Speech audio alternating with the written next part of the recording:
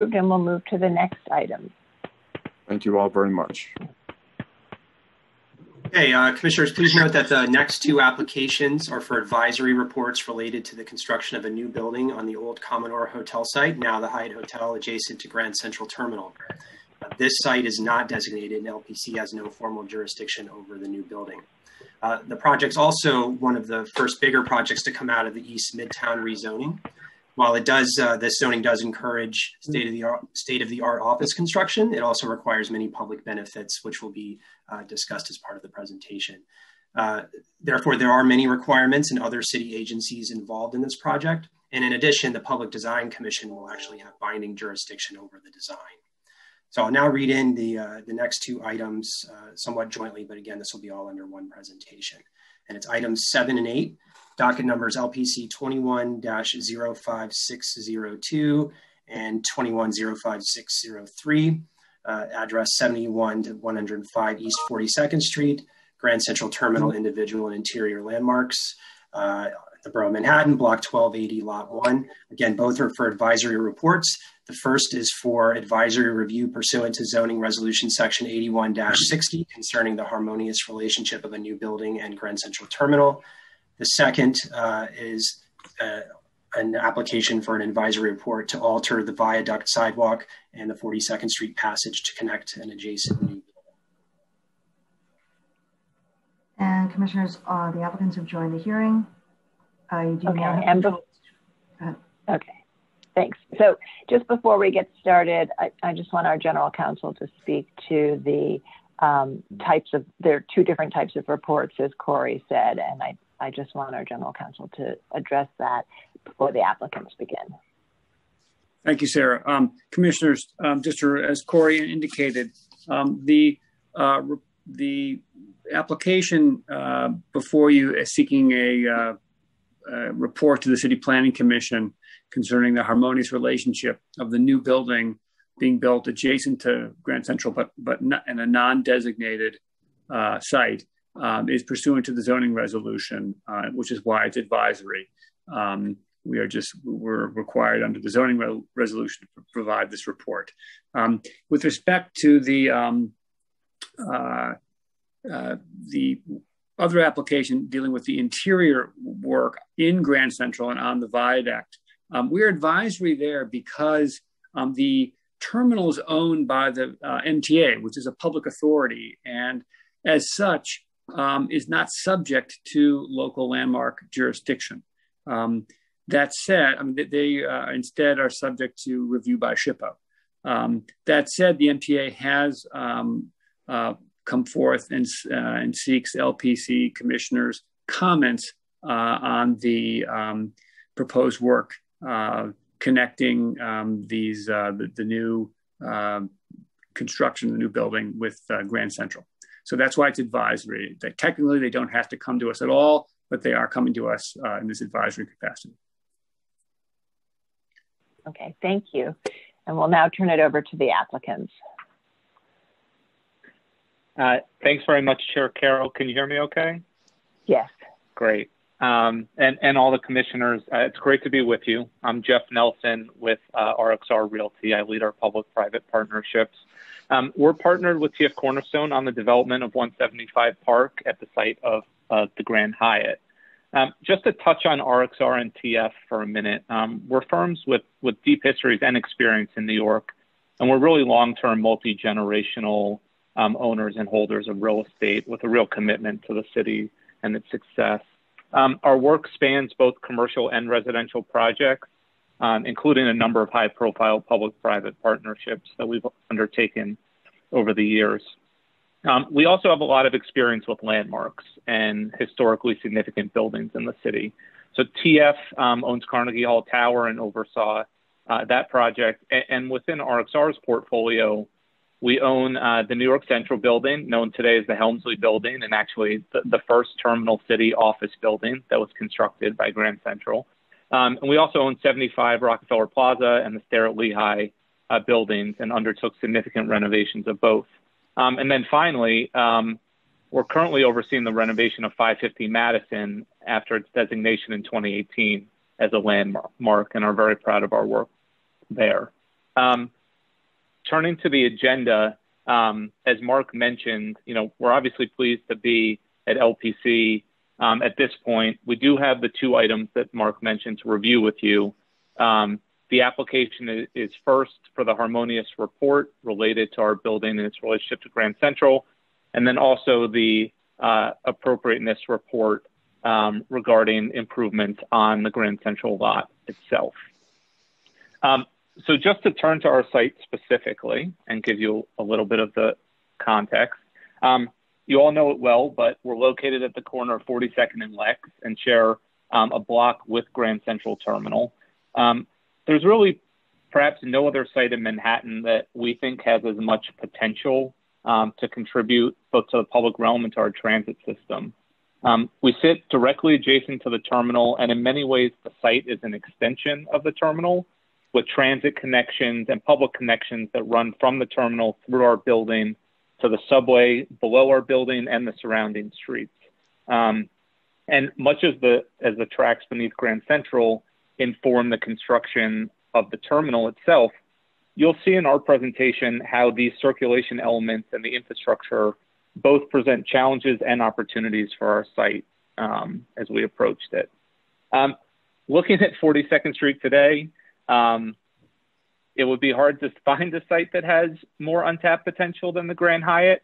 I think we all know how we got here, but to briefly recap, in 1980, a well-known New York developer shaved down the exterior of the old Commodore Hotel and gave us what we have today. This building, as you can see on the next slide, in its design and orientation is imposing and it's foreboding. As you can see, it sits on the lot line and actually goes beyond that. It cantilevers over 42nd Street and presents a fairly foreboding presence. The impact is probably most prominent with respect to Grand Central Terminal. It obscures views of the terminal's eastern facade, and at street level, it clearly clashes with its kind of magnificent Beaux-Arts neighbor, which is really one of the most important landmarks in the city, if not the most important landmark. Unfortunately, that relationship extends to the interior as well. There are severe challenges with pedestrian circulation and access to the transit network. And what you see on the slide is that famously kind of congested entrance along the 42nd Street passage down into the subway mezzanine. That subway mezzanine and entrance to the 456 actually sits on the Grand Hyatt property. So in the second part of this presentation, you'll see how we improve this condition through the introduction of a transit hall and expanded subway entrance as part of our project. So how are we addressing the current condition? So the proposed project is the demolition of the current functionally obsolete hotel and the construction of a new mixed-use office building and hotel. As I mentioned, the project will have significant transit improvements and also public realm improvements, and we'll touch on some of those today. When we first embarked on the project, it's self-evident, but obviously we recognized immediately the importance of designing a building that respected and sought harmony with Grand Central and that responded to its place next to the terminal. That's why we brought on SOM and Buyer Blinder Bell. And we think we've really drawn inspiration from Grand Central. You'll see that, we think, through the engineering, design, and materiality and other details that are included in our project. But this is also a building that stands, we think, in its rightful place as a very carefully designed and contemporary building. It embraces the vision of East Midtown and the intent of the East Midtown rezoning, and it also builds on the legacy of Terminal City. We think it does that through the delivery of its public spaces, which we believe will be world-class, the transit upgrades to provide connections to the terminal, and also the construction of a modern hotel and office building that meet the needs of a 21st century workforce. We're very proud of the work that's been done. We think this is an incredibly important project, not just for TF Cornerstone and RXR, but also for New York City. As we emerge from this pandemic, hopefully there's light at the end of the tunnel.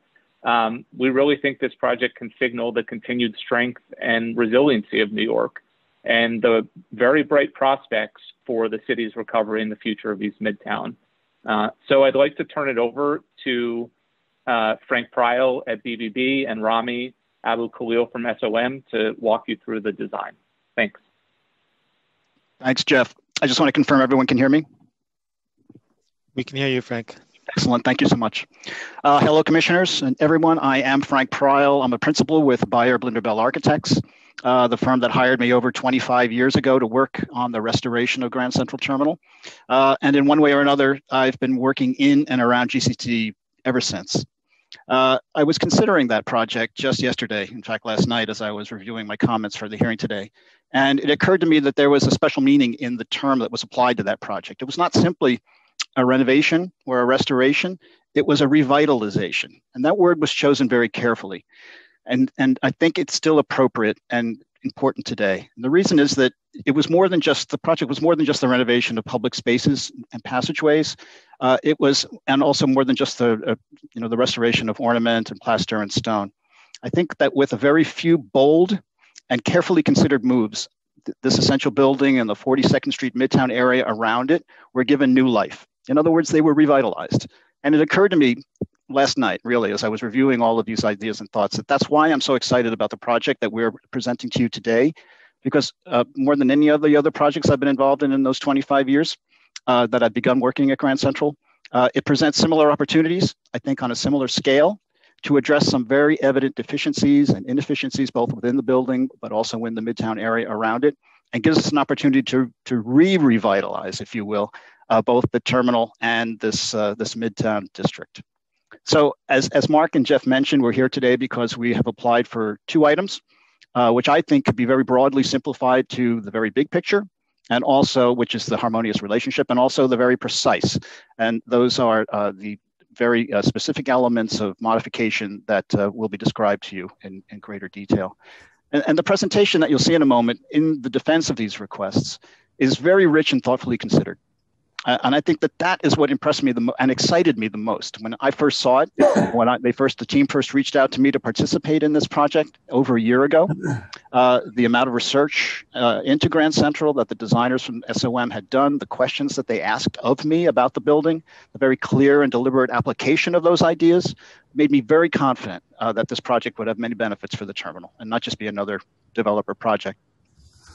So, what are some of these elements and ideas that characterize GCT? And not to go into a long dissertation, but I think it's important to identify the most important. Why have they been so influential?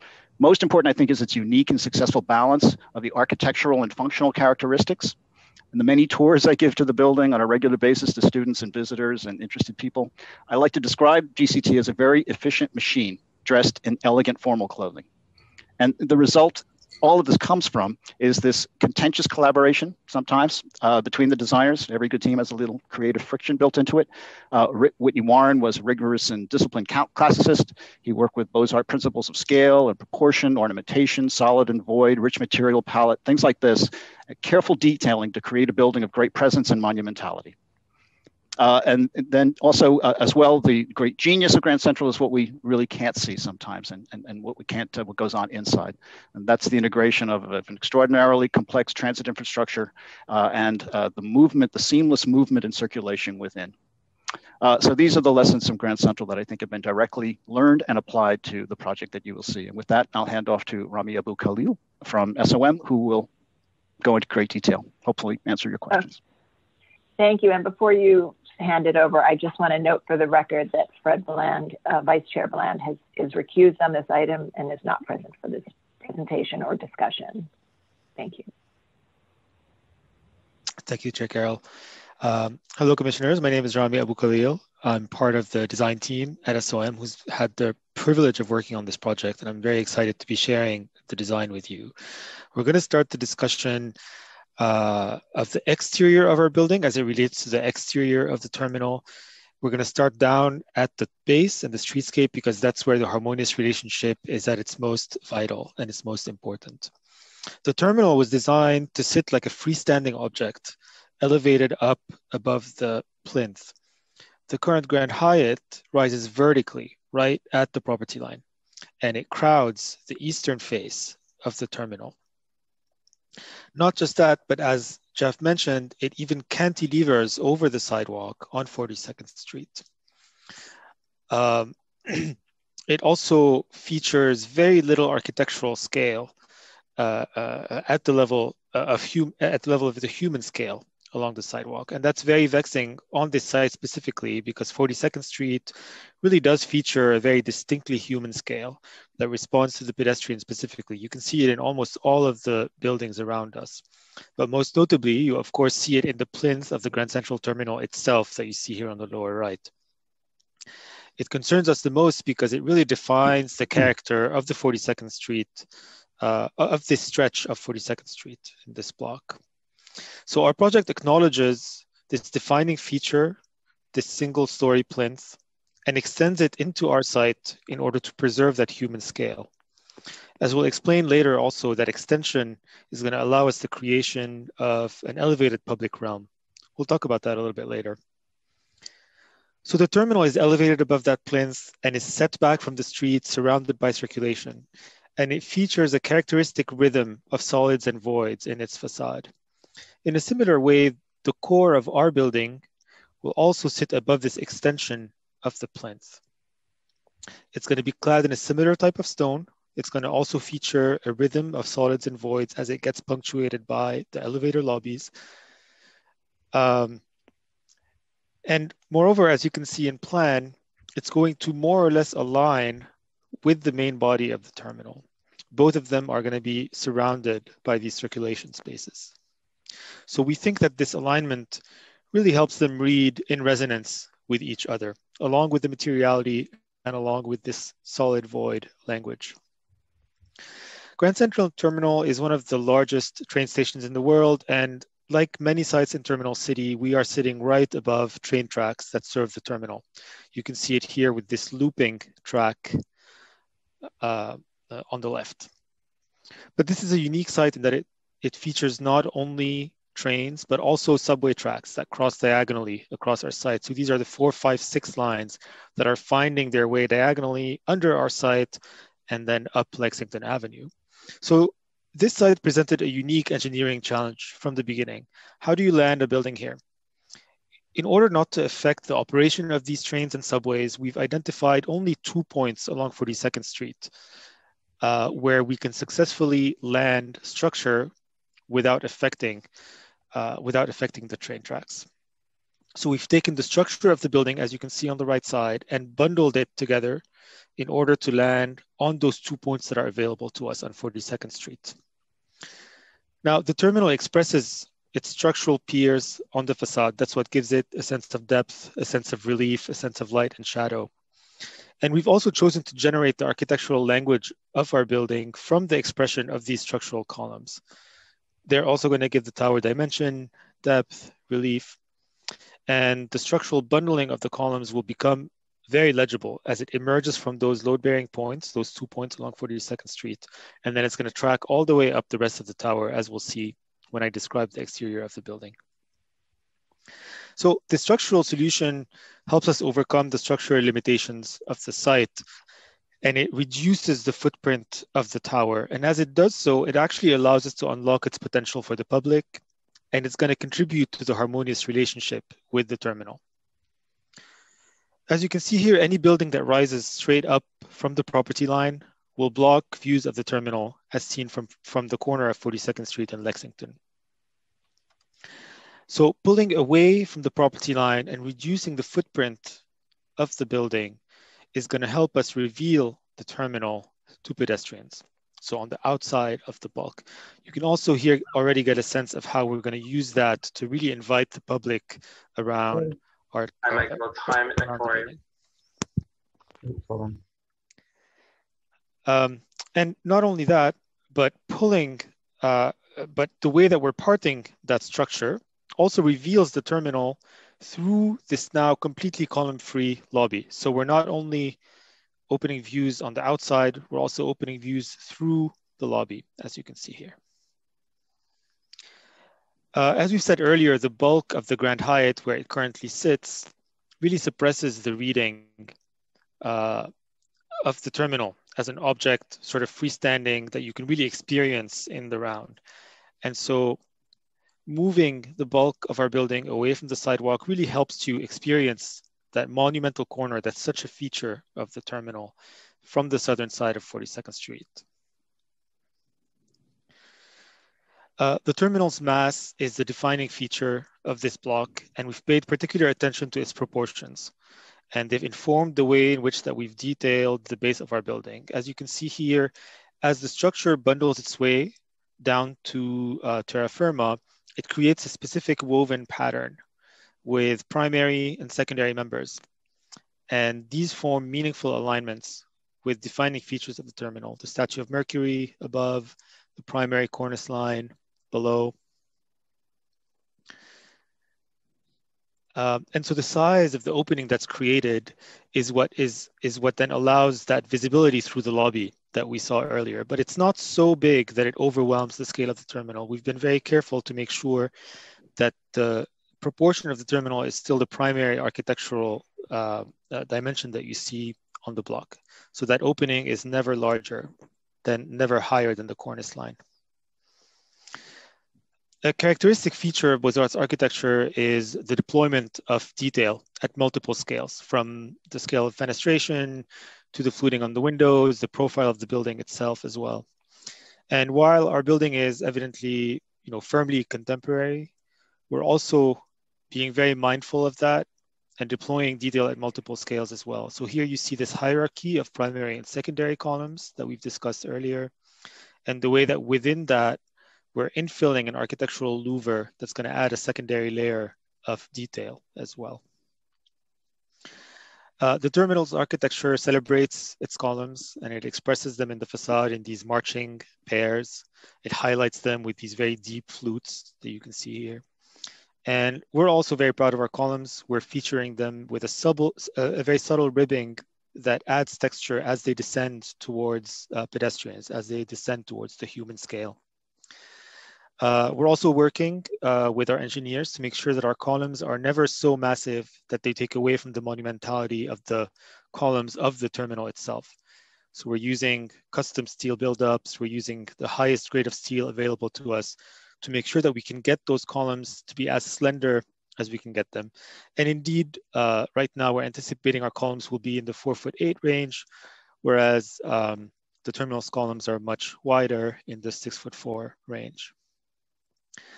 But we've been careful to design our columns so that they have that sense of relief, that strong sense of light and shadow. It's a facade that really has enough depth in it that we think is appropriate for a building that sits in this location next to the terminal. We don't want this to be a flat building. I think we've all seen that that doesn't work in a location like this. Those columns will be clad in a matte, very warm-toned painted metal panel. So the paint has a diffuse reflectivity that will avoid creating distracting specular reflections that could maybe cast reflectivity along back onto the terminal, for example, or create kind of competing reflections. So at the base of the building, we've tried to very closely observe the aesthetic ethos of the terminal, from this symmetrical balance, the attention to human scale, the ornamentation. And we've tried to apply these lessons in a contemporary way that we think will be harmonious with the terminal. And make no mistake, the terminal will retain its prominence and will continue to be the most attention-grabbing element when you approach it from the west. It's still the main architectural gem on this block. And we think the terminal's legibility as a freestanding object placed on the pedestal that is the viaduct remains clear and unaffected. Our building, will always read as a backdrop to that. Moving a little bit further east, you can subtly start to understand that the scale of our gesture doesn't eclipse the terminal's prominence. You can also see the way in which we're extending this multi-level circulation logic that's such a characteristic of the terminal into our site once you start to see the way that we're extending the viaduct. And you start to understand that our building is peeling away from the terminal, creating a new space between our building and the terminal. up at the level of the viaduct. You can also see that, like the terminal, our building is designed in the round. So it addresses the south, east, and west sides. So it really is in a direct conversation with the terminal. As you can see in this image, the way that it peels away from the property line, creating that generous plaza above, puts it in direct conversation with the terminal. Moving further east, you can see the way that the corner is revealed. And we're very happy with the way that the terminal does indeed read like a freestanding monument up on the plaza. Again, as a visual reminder, the current tower sits somewhere out here. And we think from a pedestrian point of view, it really makes an enormous difference, and it really brings value visually to the building. Moving a little bit further east, you also start to see the way in which the terminal's eastern facade starts to become visible through this column-free lobby. And you can also start to see the way in which the core of our building resonates with the terminal. I think pedestrians will clearly understand that there's a sympathetic relationship there, formally, and in terms of the materials, in terms of the way that they're approximately aligned. We think that will be very perceptible to pedestrians, and that they'll read it as sympathetic. You'll see the way we've kept our core very simple and very minimal. It's not overly detailed or ornamented in order not to compete with, but really just complement the terminal. Moving further east, you can see the way this single-story plinth is going to extend along Lexington Avenue and also support an elevated plaza above it. Moving further away, this corner will feature a secondary entrance into the building. And we're working very hard here to make sure that these muscular stone piers that support and receive the bundled columns from above are clearly legible, so that the structural logic of the building is very evident to passersby. Here we're on Lexington Avenue, looking south, and you can see again the continuity of that plinth, the way that it receives this very inviting public space above. And on the right, the way that it meets the one-story Grand Central Market.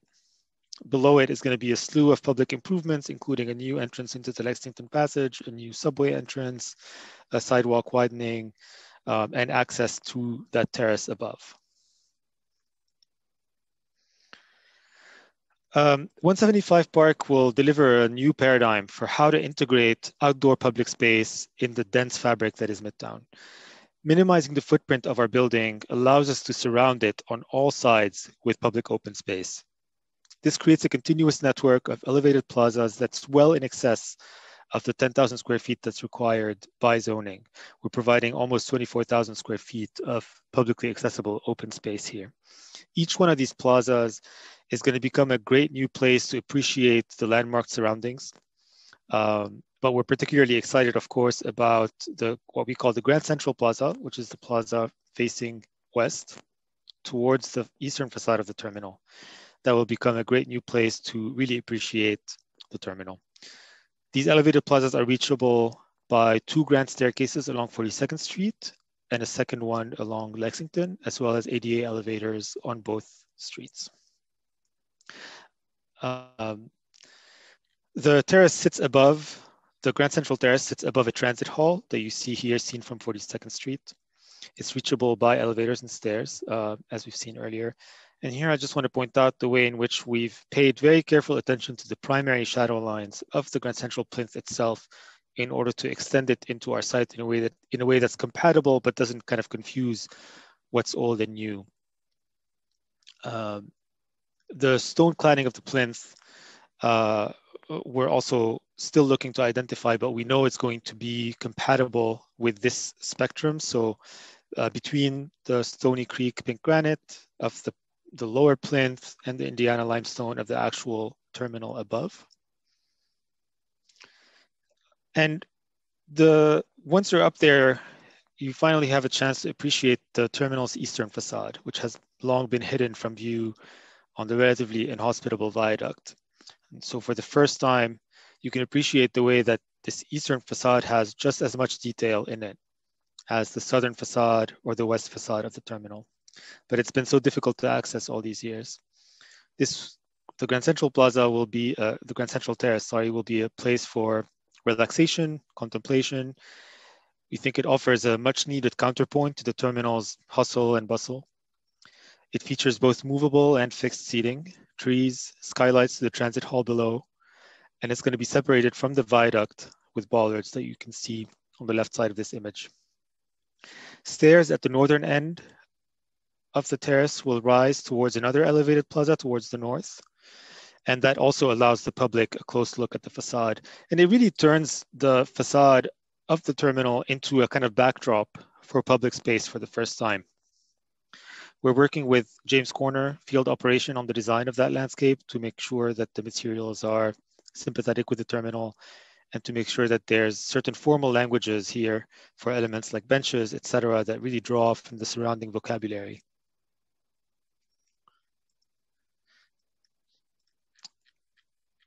Grand Central is a famously symmetrical building. So in order for it to sit as comfortably as possible, in order for our tower to sit as comfortably as possible next to Grand Central, we felt strongly that the building had to also be symmetrical so that it's not looming or teetering over the terminal.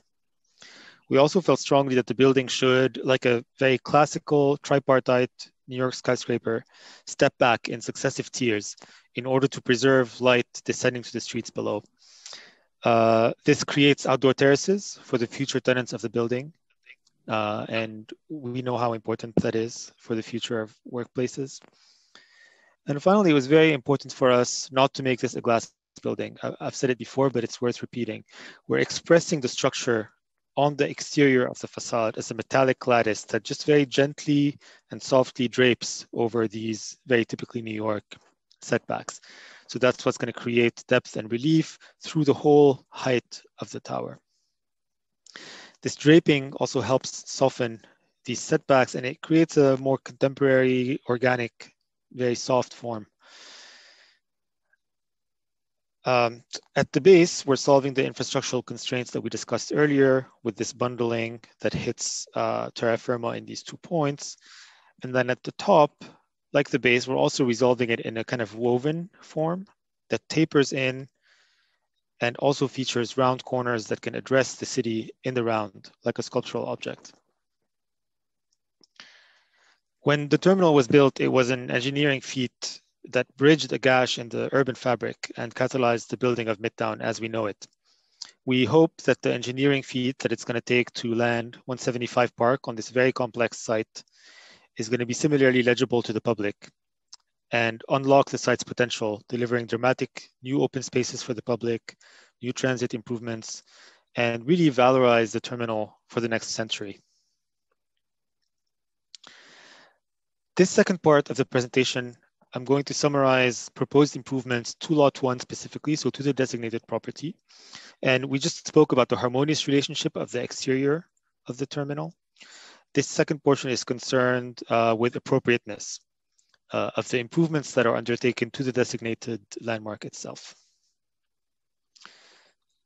And there are 2 parts to these improvements that I'm going to take you through. The first one is a sidewalk improvement at the viaduct level outside.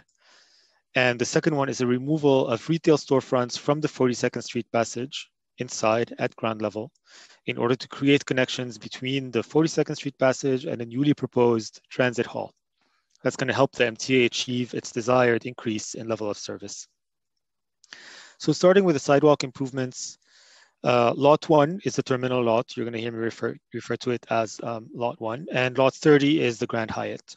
The proposed improvements take place at the boundary between the two. Here you see the condition, the current condition at the viaduct. So Lot 30 is everything within the Grand Hyatt's footprint, and everything outside of that is Lot 1. In orange is the outline of the current sidewalk. What we're proposing is to, on the one hand, extend it, which is this zone you see in blue, and on the other, to improve the paving in this whole zone in pink, in order to be sympathetic with the Grand Central Terrace that's going to be designed next to it. So we want those 2 things to read sympathetic to each other. Existing historical features like the historical guardrail that separates the Pew Place from Park Avenue on the left, and the viaduct parapet itself will remain unaffected. This is an aerial view of that zone that we can return to as needed. The second portion of the Lot 1 improvements happen inside the 42nd Street Passage. As a reminder, the 42nd Street Passage is within the boundary of the designated interior landmark. You can see that in this plan here. However, its current condition has been dramatically transformed since the original landmarking and this plan that you see before you. And in the next few slides, I'm going to try to summarize the evolution of that 42nd Street Passage over time and how we got to where we are, and then what our proposed changes to it are. This plan is taken in the 90s before the implementation of the Beyer-Blinder-Bell master plan for Grand Central. I want to note here the MTA, the entrance into the MTA, which is more or less in its current configuration here on the lower right. So this is this very congested zone that Jeff showed you earlier that we all know. I also want to point out the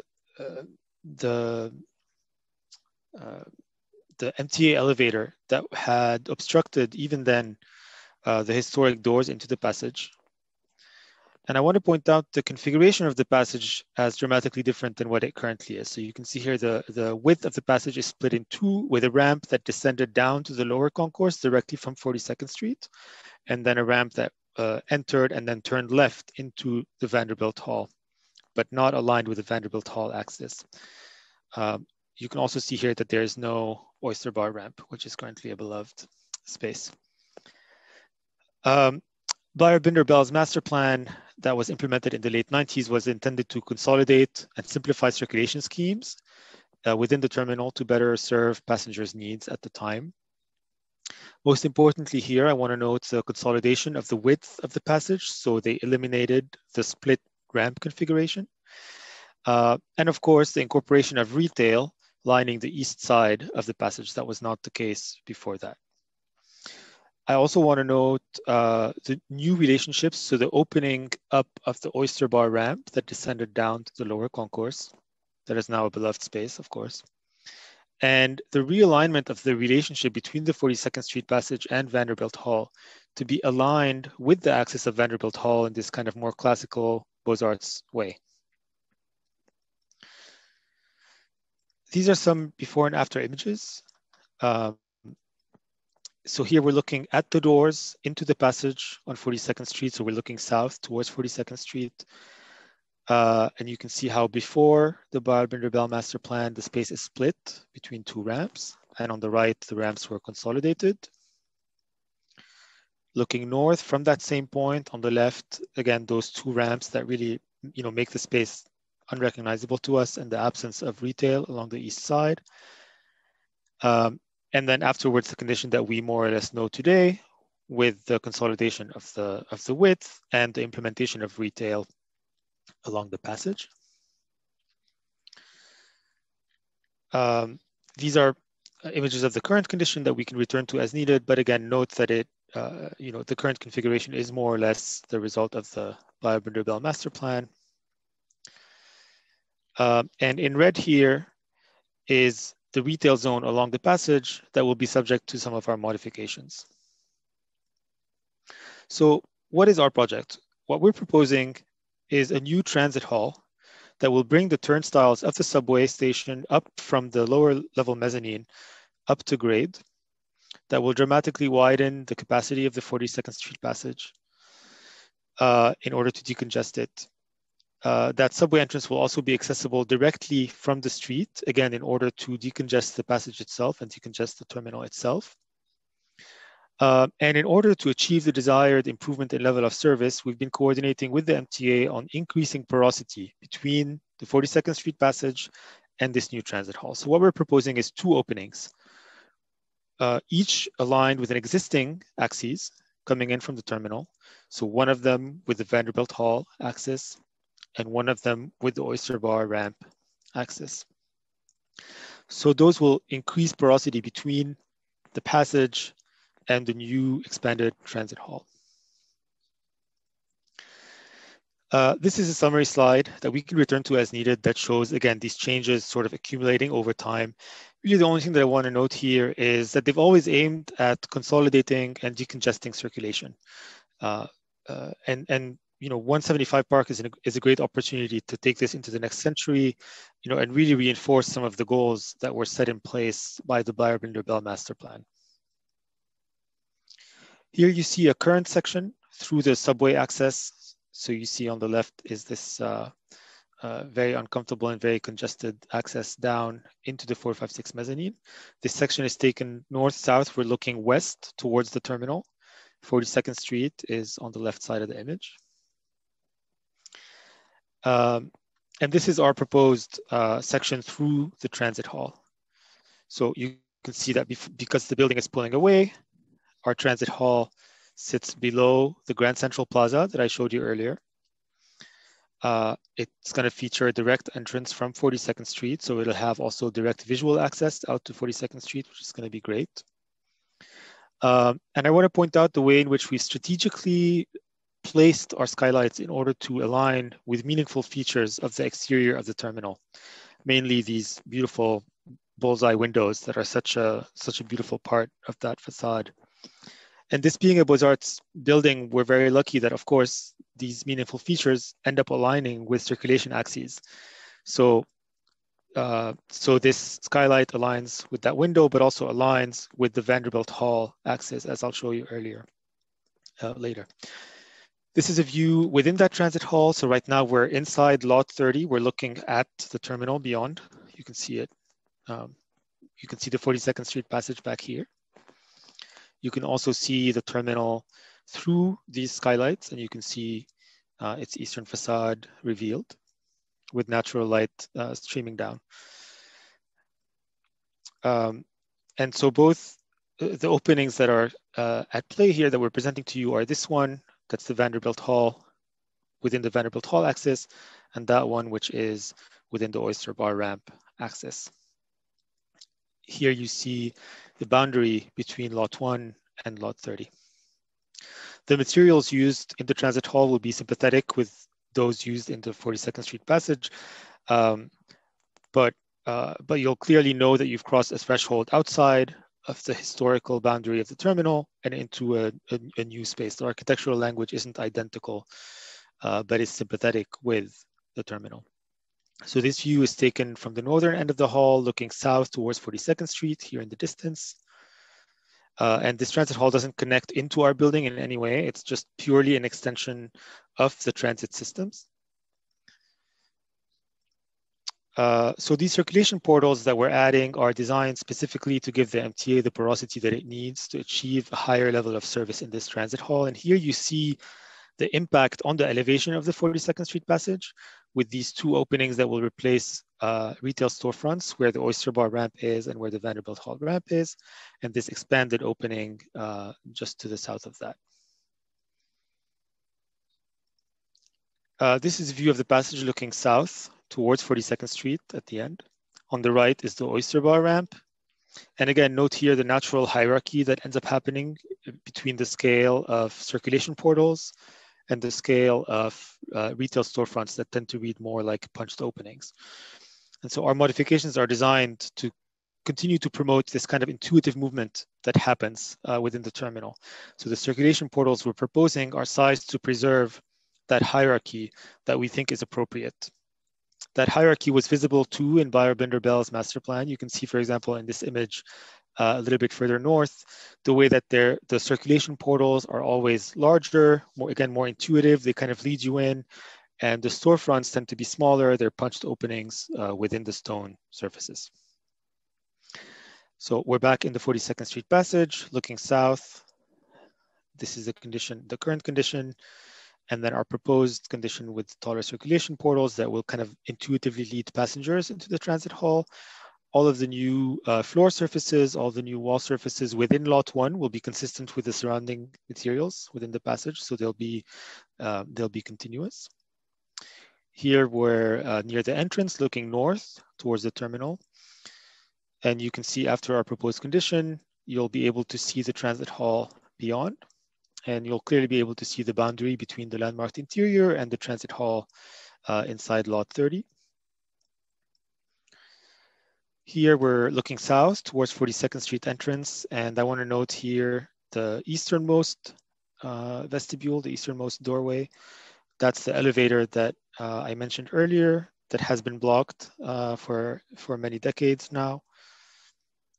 And the proposed removal of this elevator into our transit hall and the restoration of this door to its original condition and its original capacity, again, helping decongest the entrance into this 42nd Street passage.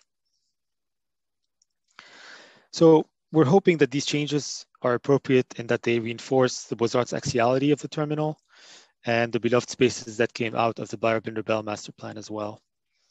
I know that we went over this very quickly, but I do thank you for your time, and we're happy to take any questions. Thank you, and thank you very much for a well laid out and articulated presentation. Commissioners, do we have any questions at this time? Right. I'm not seeing any questions at this time, so why don't we move to public testimony? And yes, Commissioner Goldblum. Sorry, just remembered one. What is the zoning section that is being asked for review in this case? This is can you hear me? Yeah. David Karnowski from Fried Frank, Land Use Council. 81-642 of the zoning resolution provides that when you have a lot that is contiguous to Grand Central that is being developed with landmark floor area, that the City Planning Commission must receive a report from landmarks concerning the harmonious relationship. 81-642? Yes. Now, when you read that, you will see that it has to do with a certain kind of transfer, and the transfer that we are making is technically different, but the resolution as part of this project will be amended to make clear that in connection with this particular form of transfer, the same requirement will apply. Thank you. All right, other questions? Okay. Yes, Commissioner Lutfi, please go ahead. Commissioner Lutfi, did you have a question? Sorry, she's muted. I'm muting myself. So I'm just interested in, I mean, it seems that it's going to be incredibly helpful to open up what sometimes seems, some areas especially that seem a little claustrophobic as you're walking through.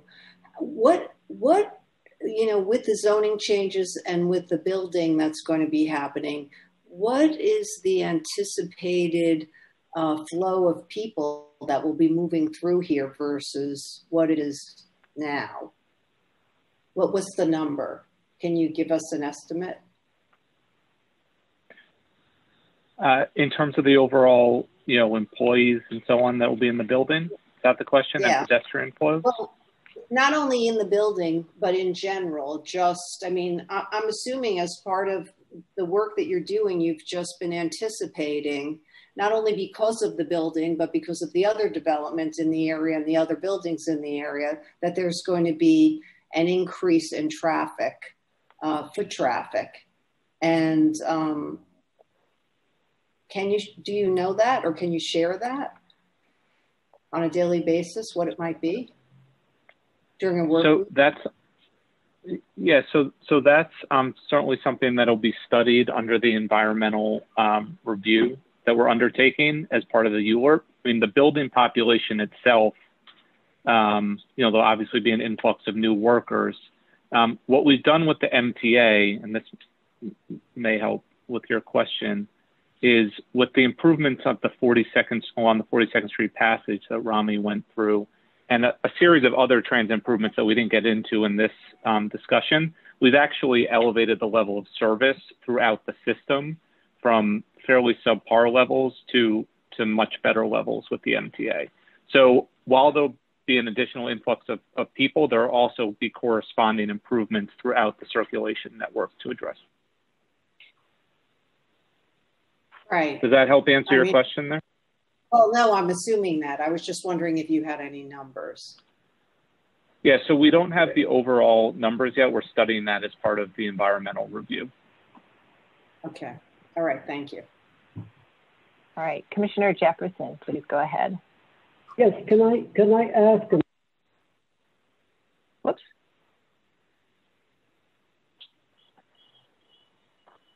You're muted, Commissioner Jefferson.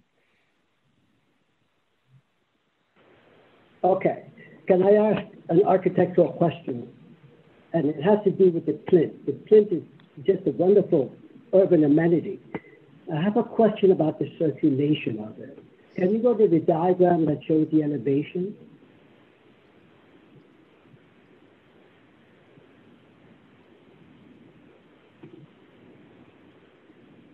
So I really have two questions, and they might be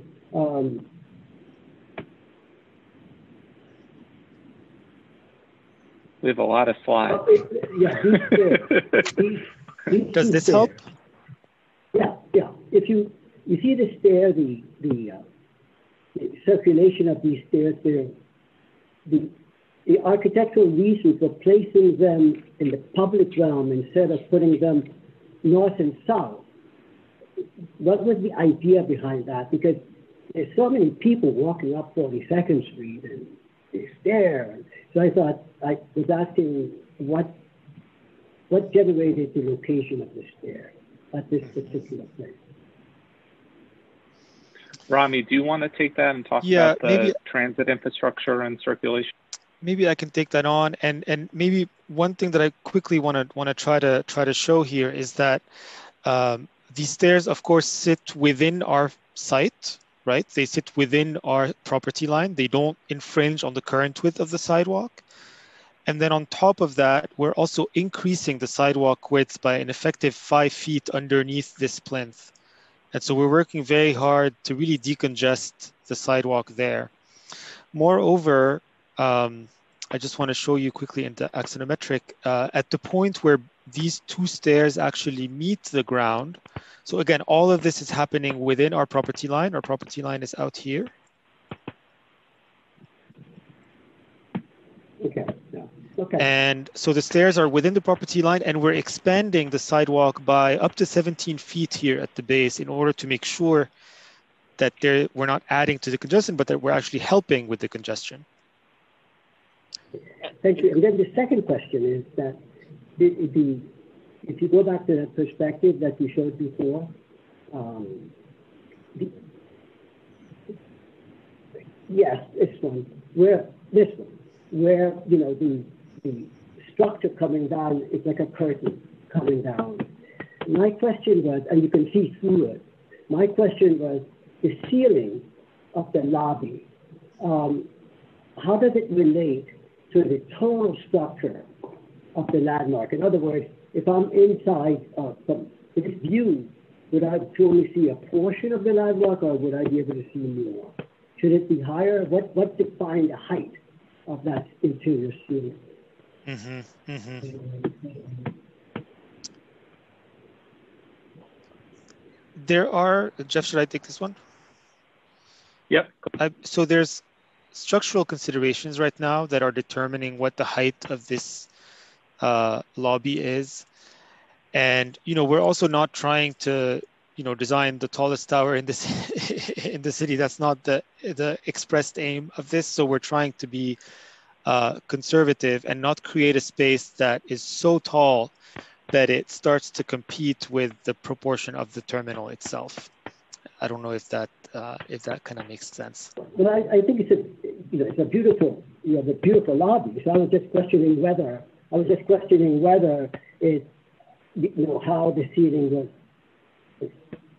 was decided upon. But I think it works, and I think if I saw more and I walked in from outside and I could see through the building and see more of Grand Central, it would be quite beautiful. Just a suggestion. From the interior of the building, I understand. No, from the exterior. As I'm walking through, I look through the glass corridor and I see the Grand Central from exterior. That perspective that you just showed. Go back to that perspective. Got it? Okay. Thank you very much. That's so the other one. There's another one. That one.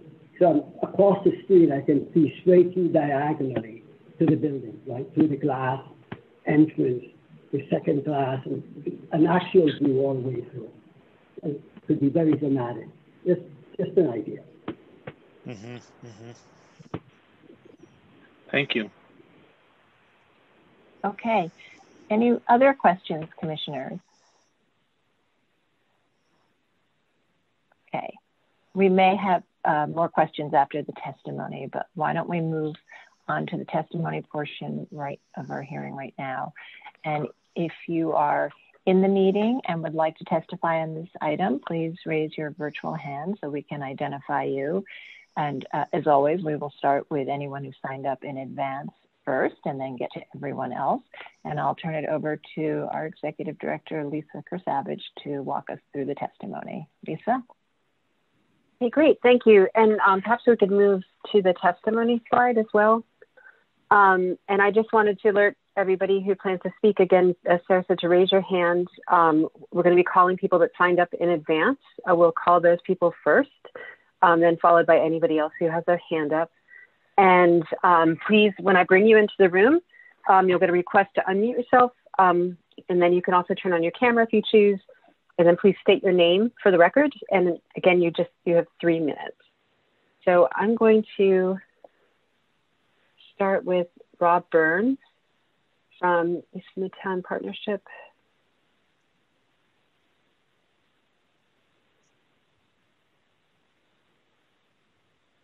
Followed by Matthew Clark. Good afternoon. My name is Rob Burns. I'm president of the East Midtown Partnership, which is a Manhattan business improvement district. Today, I'd like to support the proposed Project Commodore plan for 175 Park Avenue next to the Grand Central Terminal. Terminal City and the Grand Central Terminal area were originally designed as catalysts for density. And the area includes some of the most notable skyscrapers of the 20th and 21st centuries, with the corner of East 42nd Street and Lexington Avenue once hailed as the world's greatest skyscraper corner. The Grand Hyatt site at that corner has been a missed opportunity. By contrast, the fluid, contemporary design of 175 Park is in keeping with the historic nature of Terminal City. In addition, by pulling away from the south and west property lines and creating a large glazed lobby, the design of 175 Park will reveal the ornate eastern facade of Grand Central Terminal, with new views creating harmony between the proposed design and the landmark. And the creation of a network of public plazas starting up at the viaduct level will allow the public to appreciate the terminal up close, as well as adding needed public space. Finally, the recent East Midtown rezoning plan was meticulously formulated to realize the original vision of Terminal City, while delivering on critical policy goals like spurring investment in transit infrastructure, enhancing the public realm, and modernizing the neighborhood's aging office stock. 175 Park delivers on the promise of the East Midtown rezoning on all fronts by creating the type of density the Grand Central Terminal was designed to encourage.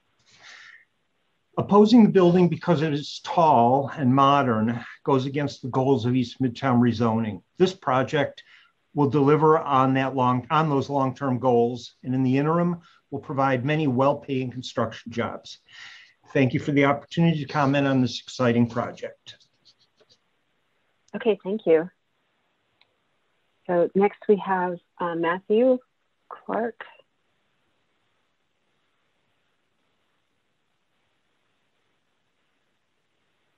Okay, Matthew, I've promoted you as a panelist. You'll be followed by Maria Free and then followed by Tara Kelly.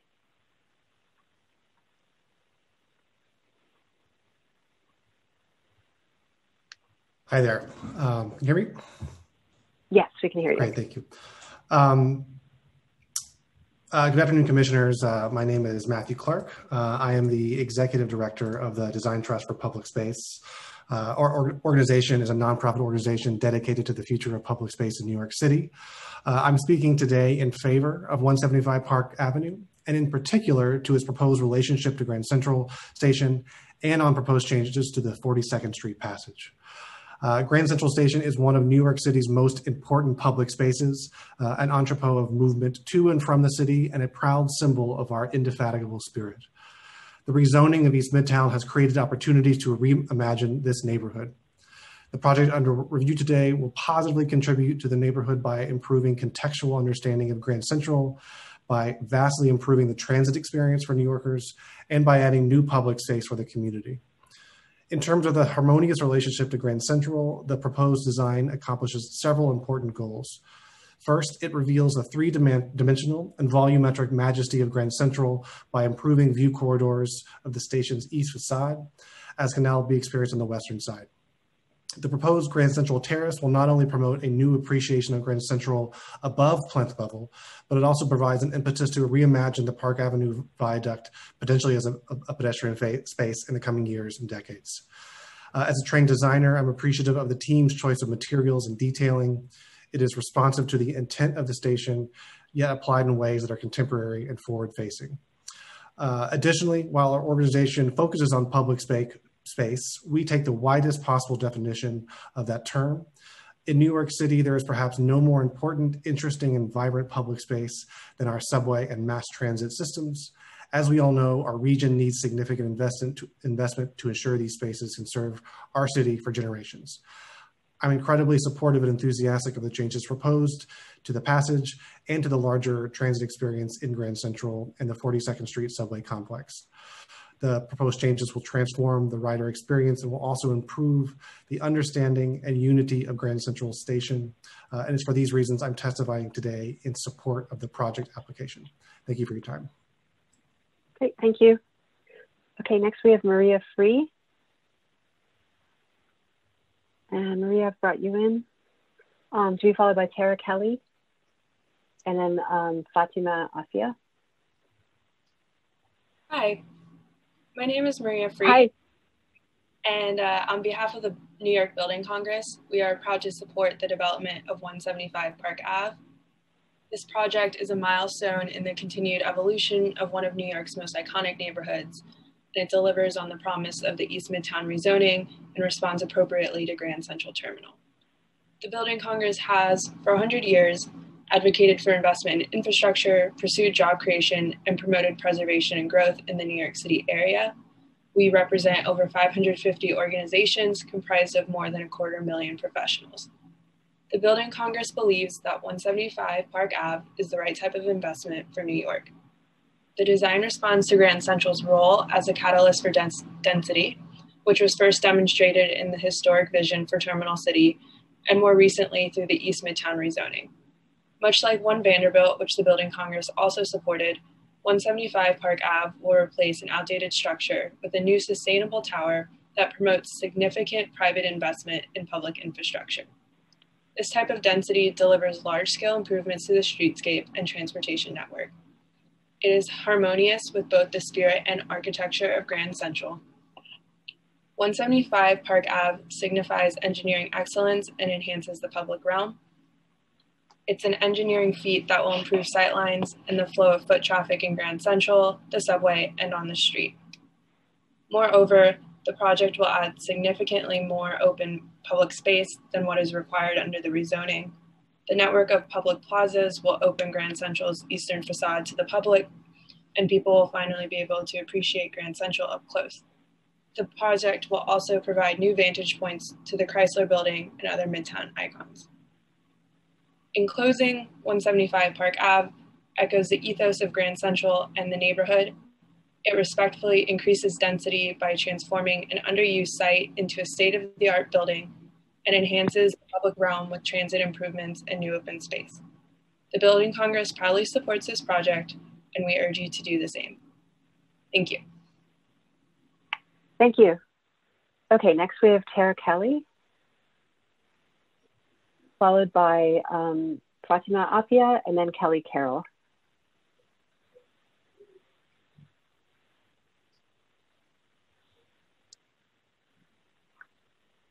Hello, good afternoon, Commissioners. I'm Tara Kelly, speaking on behalf of the Municipal Art Society. The dictionary definition of harmonious is forming a pleasing or consistent whole or free from disagreement or dissent, Neither of these descriptions apply to the relationship between the proposal for 175 Park Avenue and Grand Central Terminal. The project team states that their intention was that 175 Park Avenue make referential gestures to Grand Central in recalling its Beaux-Arts symmetry, relating the expressed beams to the fluted columns, connecting the above-grade open space to Pershing Square Viaduct, and stepping back at the street line to open up views of the previously obscured eastern facade of the terminal. However, none of these efforts result in a successful dialogue with the neighboring landmark. First, the amalgamation of columns on the four corners of the base are a busy distraction from the visual impact of the terminal. The configuration of the columns results from the engineering challenge of improving the maze of subway platforms beneath, an outcome that is extremely desirable. However, the column flutes are superhuman in scale, and their termination at the deck of the plinth is abrupt. Secondly, the facade of the base is grossly out of scale and not convincingly referential to Grand Central. The pedestrian experience, especially coming from the east, will be visually overwhelmed by 175 Park, its entrance and staircase. Though the improved circulation to the Pershing Square Viaduct is a welcome addition, it does nothing to enhance the visual experience approaching Grand Central and may, in fact, obscure the entrance to the landmark. It is not just the base that has a negative impact. The overwhelming density and dispiriting design of the rest of the tower should not go unmentioned. The building's footprint alone competes with the scale of Grand Central at the base and then overpowers it with the immense height and bulk of the tower above. It is worth noting that the enormous density results from a series of bonuses as well as a zoning lot merger that were never anticipated to be taken in total in the East Midtown rezoning process. While the finding of harmoniousness is narrowly focused on the relationship to Grand Central, it cannot be ignored that this new building will overwhelm one of the nicest ensembles of 20th century skyscraper architecture in New York City. The tower's windswept setbacks have no reference points to the Chrysler Building across the street or anything else in the Midtown skyline. 175 Park is a series of extruded boxes more appropriate for Dallas or Dubai. Finally, the squat stump of a crown stands in stark contrast to the Chrysler's exuberant and elegant spire. In the end, Project Commodore, as proposed, is an interruption to the experience of Grand Central Terminal and the historic buildings that surround it at both the sidewalk and the skyline. Although there is no clear criteria for a finding of harmoniousness, the Commission need only refer to its own discussion of 1 Vanderbilt. In 2015, it was stated that along 42nd Street, harmoniousness constitutes a visual relationship wherein a new building will not detract from the impact of Grand Central. With this in mind, it seems impossible for the Commission to find that 175 Park Avenue meets the standard of harmoniousness. Thank you. Great, thank you. And next we have Fatima Afia.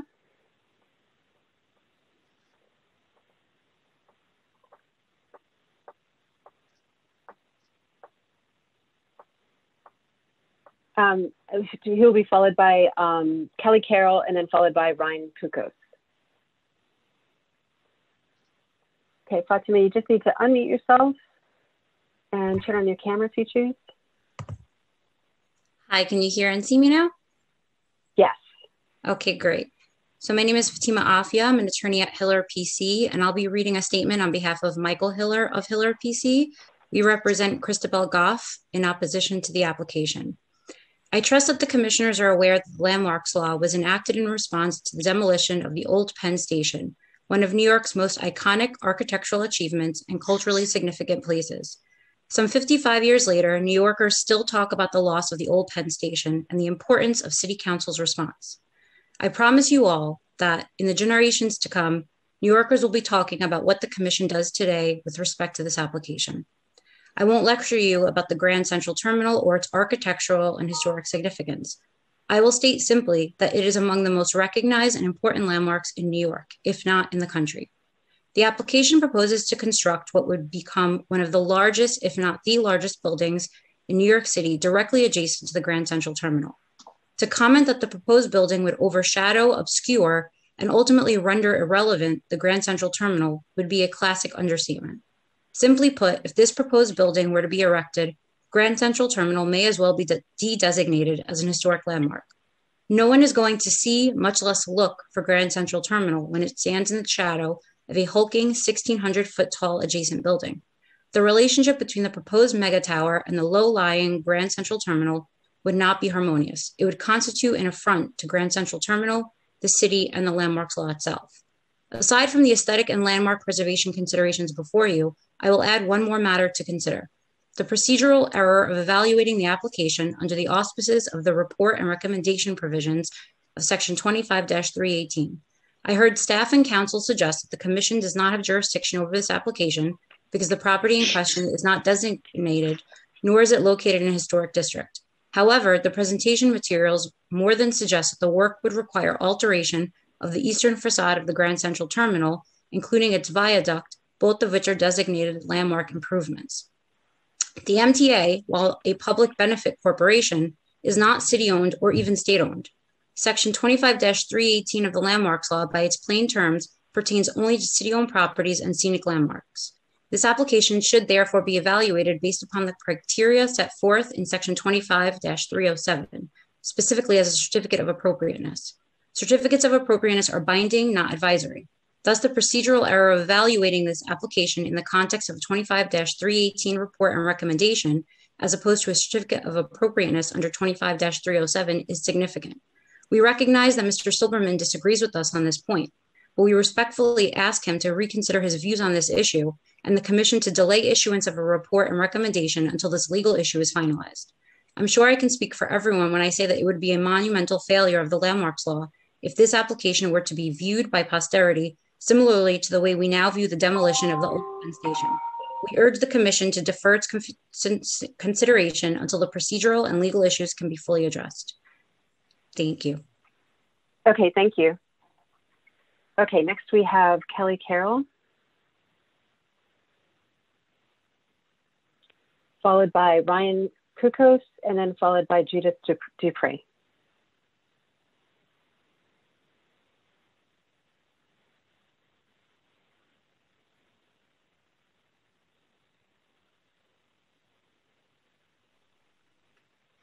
Historic Districts Council. The Historic Districts Council thanks the applicant team for a presentation tailored to our organization. It is evident that substantial thought, creativity, and consideration for both the proposed new building and Grand Central Terminal has gone into every aspect of this proposal. We have no objections to the modification of the 42nd Street Passage and Viaduct sidewalk, both of which are appropriate interventions and improvements.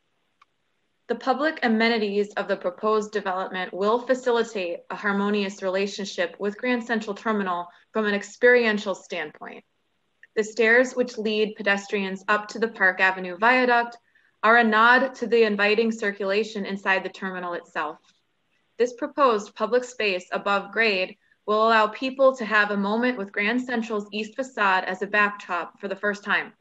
Currently, there is nowhere to ponder and enjoy any facade of Grand Central Terminal for any amount of time without being in the way of pedestrian or vehicular traffic flow, so this amenity is most welcome.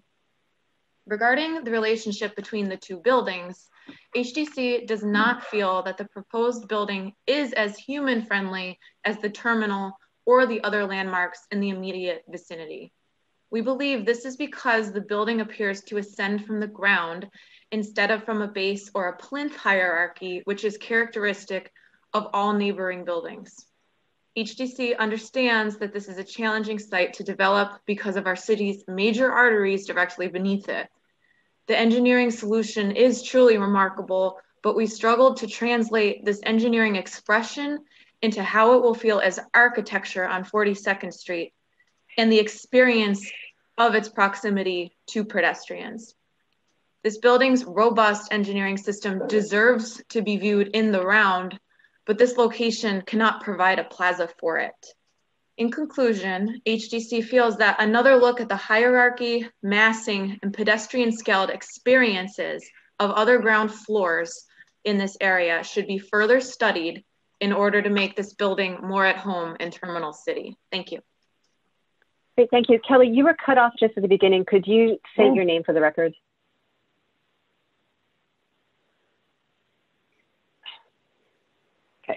So that was Kelly Carroll from Historic Districts Council. Okay, so Ryan Kukos,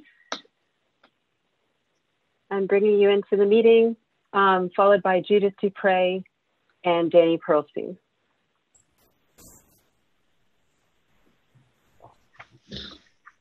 Okay. My name is Ryan Pukos, and I am a senior project manager with the Grand Central Partnership. The Grand Central Partnership is the business improvement district serving an approximately 70 square block area in Midtown East surrounding Grand Central Terminal.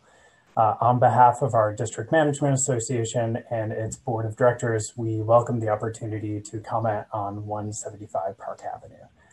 As one of the world's largest bids serving a district with 73 million square feet of commercial, residential, and retail building space, our goal is to keep our Midtown East neighborhood clean, safe, and thriving.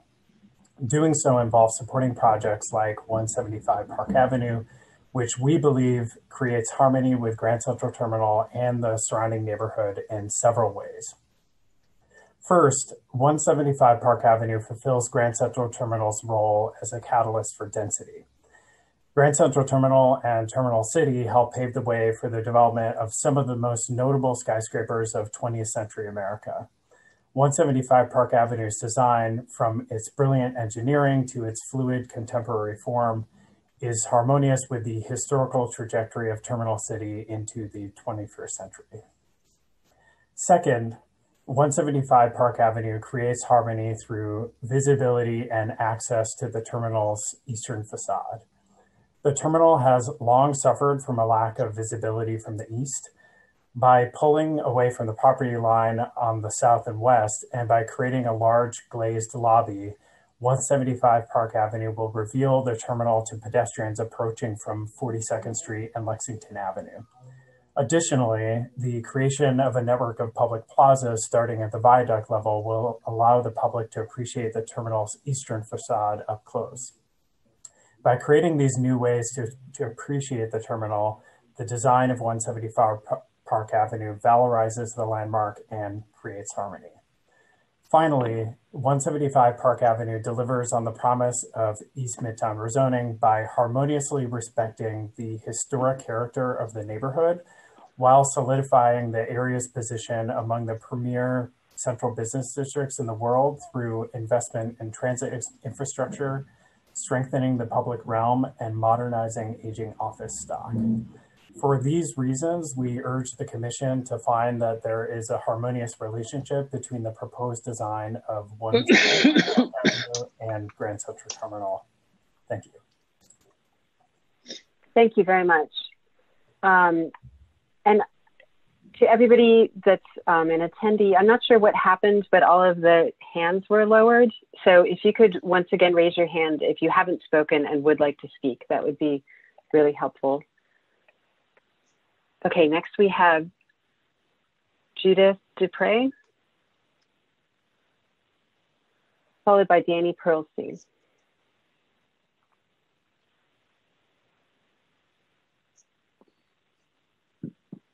And Judith, I've brought you in. You just need to unmute yourself and turn on your camera if you choose.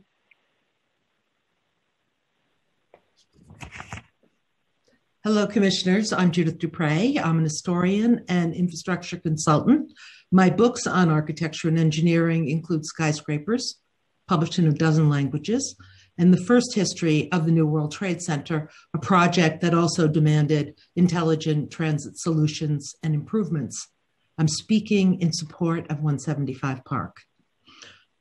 One response when a building adjacent to an historical structure is to design a facade that reflects and defers to the older structure. It's a good solution used successfully in cities around the globe.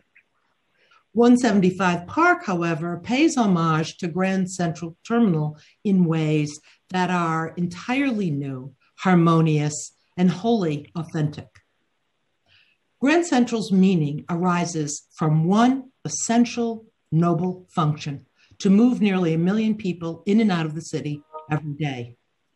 Outside Grand Central, at the moment, the streets are far too congested for anyone and admire the building. You really can't get a good look at it until you're inside with your ticket and a few extra minutes and can see its extraordinary ceiling and architectural detailing. 175 Park offers a solution and an opportunity. It responds to many critical issues above and below ground with great civic generosity. 175 Park has been brilliantly engineered.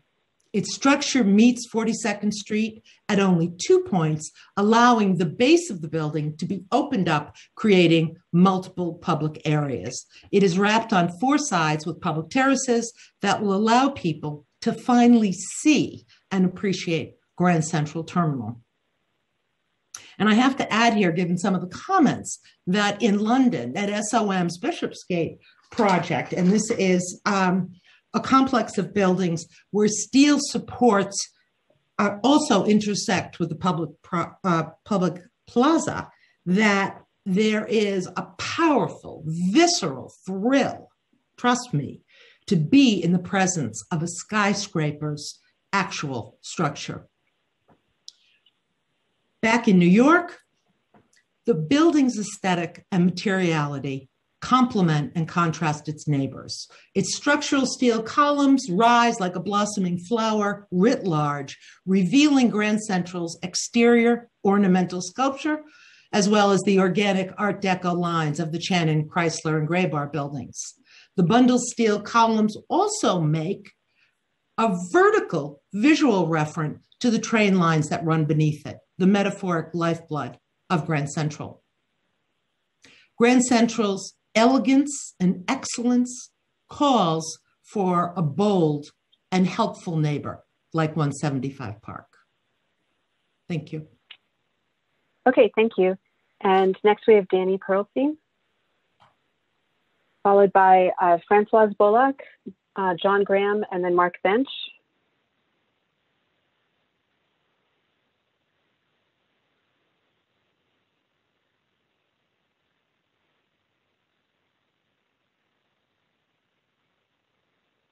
Okay, Danny, I've brought you in. You just need to unmute yourself and turn on your camera if you choose. Thank you. Good afternoon, Chair, Commissioners. Thanks so much for having me. My name is Danny Pearlstein. I'm the Policy and Communications Director at the Riders Alliance. We are New York's grassroots organization of subway and bus riders. Like with One Vanderbilt, which we also supported, this application represents a really tremendous transit improvement for New York riders.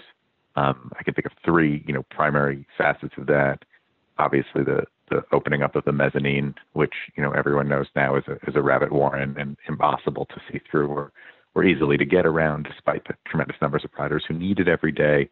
And then, of course, the stairwell up from there to the Vanderbilt Hall level to the street level, which is dramatically opened up with this design, so that there isn't just that one little tiny diagonal staircase and an escalator, but really, the opportunity for the throughput that people need here. And I think what all of that adds up to really is much, much better access from the subway, which has felt, in many respects like an afterthought in Grand Central, but really now tying the two inextricably together, providing excellent access to the terminal from public transit, for everybody on the 4, 5, 6, 7 and shuttle.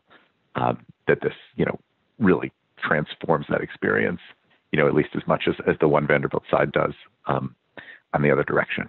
So we are very enthusiastic about the transit benefits of this project, and thanks so much for taking the time. Okay, thank you. Next we have Francoise Bullock. Francoise, I don't see your... Oh.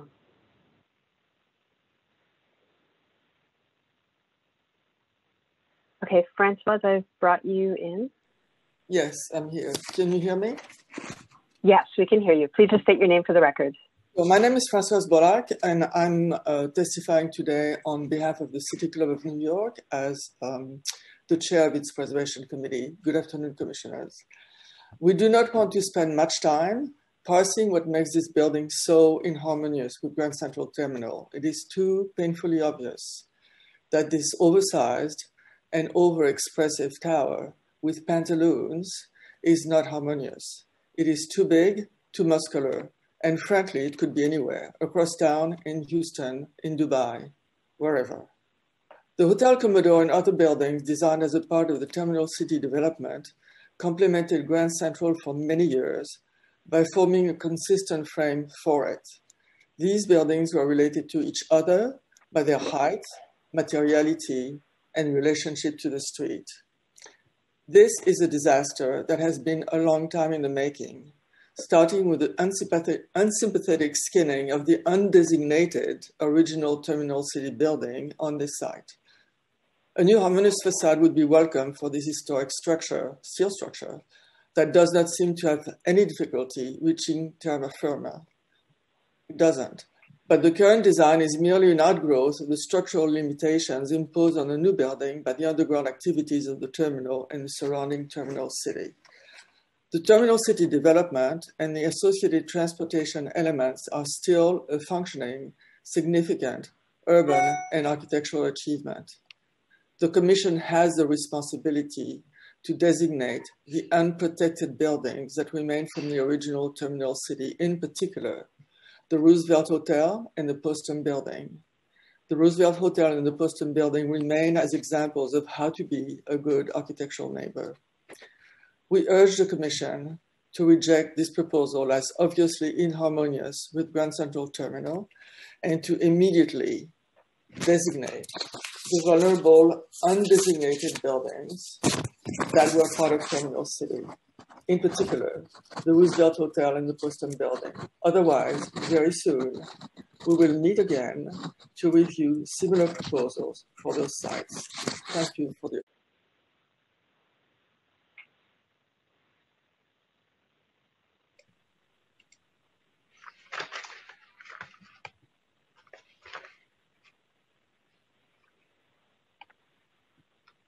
Good afternoon, Commissioners. John Graham for the Victorian Society of New York. The Victorian Society does not in any way find the relationship between Grand Central Terminal and the proposed new building to be harmonious, and we hope to persuade the Commission to share our view. If we at the Victorian Society were cynical, we could imagine that the real estate community, abetted by some city officials, were exacting payback against Grand Central Terminal for its starring role in the most important preservation law case in US history, resulting in the finding that landmarks preservation laws are constitutional. Our cynical selves might say this proposal allows us to visualize their payback, with the new building's parasitic attachment to the terminal's viaduct, sucking the seemingly endless supply of development rights out and up to its towering crown. But we are not cynics, so we will dutifully address the minimal role given to LPC in assessing the proposed transfer of development rights. The heavy lifting required by the zoning resolution has already been done by previous projects. The terminal is in good physical condition. There is a continuing maintenance plan, and presumably the plan is being followed. That leaves harmonious relationship, and apparently neither the Landmarks Commission or anyone else has to find one in order for this project to move forward. The Commission need only issue a report concerning the harmonious relationship, a bit of linguistic legerdemain from our City Planning Commission that renders a once reasonable concept nearly meaningless. It is our view that the architectural relationship between Grand Central Terminal and the proposed new building is not harmonious. The proposal meets not a single criterion for being an architectural good neighbor. First and foremost is height, completing the transformation of the terminal from the low-scaled centerpiece and focus of a dense mid-rise masonry commercial district to an out-of-context remnant, crowded and crushed on every side by enormous glass towers. The conceit of rendering bits of the landmark visible by cutting away portions of the new building further minimizes the terminal's presence to something akin to a bauble in a museum case, rather than a cohesive part of the city's architectural fabric. The new building speaks a wholly different architectural language than the terminal, using none of the grammar, syntax, and vocabulary that allows buildings of different scales and styles to be comfortable with each other, notwithstanding the diagrammatic representations of the proposal's human scale. Its features are extremely assertive, overpowering, and disorientingly curved, bowed, and angled, especially at the base, where it is experienced adjacent to the terminal. We urge the Commission to use its unfortunately limited jurisdiction to make the most forceful case possible that the new building's relationship with Grand Central Terminal is not only not harmonious, but will do serious urbanistic damage to this landmark. We will continue our testimony with a second speaker. Thank you, Commissioners. Okay, thank you. Next we have Mark Bench, followed by Claire Weiss, Tri-State Transportation, and then Eleonora Borshadskaya. Thank you, Lisa. Good afternoon. This is Mark Bench on behalf of the Victorian Society. The second application is for a report concerning alterations to the designated viaduct sidewalk and 42nd Street passage, We find the proposed work in the much altered passage to be appropriate because of the hierarchy and form of the proposed openings, use of matching and harmonizing materials, and reopening of the third historic doors to 42nd Street. Outside, we wonder why the work within the development easement area within Lot 1 shouldn't require an application for a certificate of appropriateness rather than a report. If it were possible to separate the proposal for the expanded viaduct sidewalk from the new building behind it, it would say the simple paving materials and bollards aren't out of character within the small forecourt to the hotel entrance that apparently has existed there since the Commodore Hotel opened. Taking a broader look at the totality of this enlarged pedestrian space, including the part not on the landmark site, but which may be relevant to considerations of a harmonious relationship, the simple paving, seating, and low planters won't detract from the visible portions of the viaduct, and the terminal will allow this perspective to be more broadly enjoyed by the public.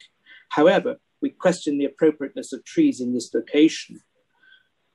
But for all the open spaces additions around the tower, the work at the 42nd Street passage and the adjacent and related new transit hall, we are not sure the applicant deserves credit for solving congestion problems that seem largely of its own making. There are other public realms, there are other public realm problems not of the applicant's making, however, that we believe should be addressed. One is the lack of a bike route on the viaduct. But more importantly, we have major concerns about the original ornamental lampposts, which were temporarily removed from the viaduct 30 years ago and, miraculously, have survived in storage. It is the latter the point that the remainder of our testimony will be directed. We have provided relevant photographs for our written testimony.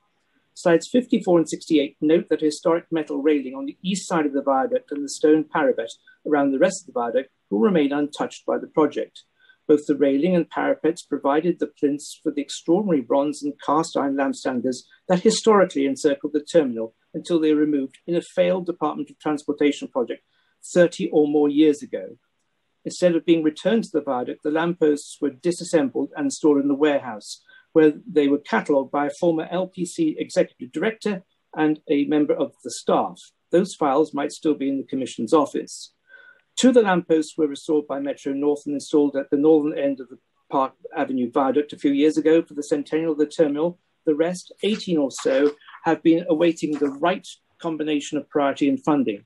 We don't necessarily suggest that the fate of these lampposts should be wholly determined by the future of the proposed new building. However, the Victorian Society hopes that the interest and advocacy of the Landmarks Commission will ensure that the time is right for priority and funding to finally come to restore this long-missing original feature to the viaduct, the terminal and the city. Thank you. Okay, thank you. Next, we have Claire White,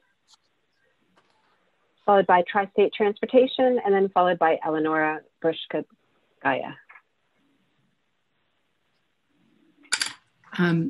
Thank you. Chair Carroll and Commissioners, my name is Claire Wise. I'm an architect and urban designer. And I'm submitting testimony here today on really behalf of myself. On its merits, the Grand Hyatt redevelopment application, I think, is carefully considered. For the first time, bringing together this multi-level, really complex public transit by reconciling much needed public space improvements. The proposed design reveals an architectural strategy that, like Grand Central Terminal itself, literally grows out of its transit infrastructure. The public rooms, halls, steps, and elevators at multiple levels and scales will finally fully connect the train halls with the subway lines. It is for this reason that the design is at once a visionary work for New York City of architecture and one that makes sense with harmonizing with the central position of Grand Central.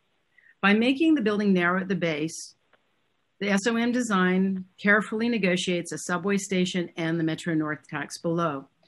I think creating a new kind of indoor-outdoor space. At the same time, this project creates an altogether new kind of connected public realm, both at the viaduct level, which has not really happened before, the street level, and the concourse or train hall level.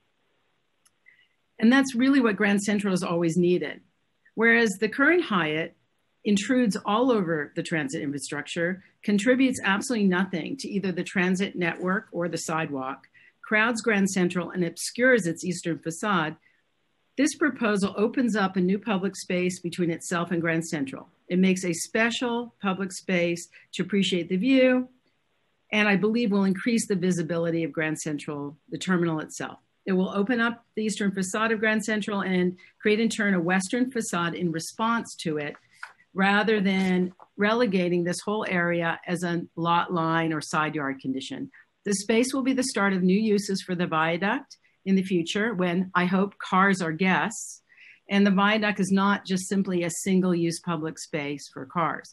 This responds and acknowledges the important potential of the terminal's three-dimensionality, I believe. The curving forms, I think they are a contemporary statement that is rooted in the building's structural expression. This is being carefully shown in the presentation, and it reflects its connections to the below-grade foundation.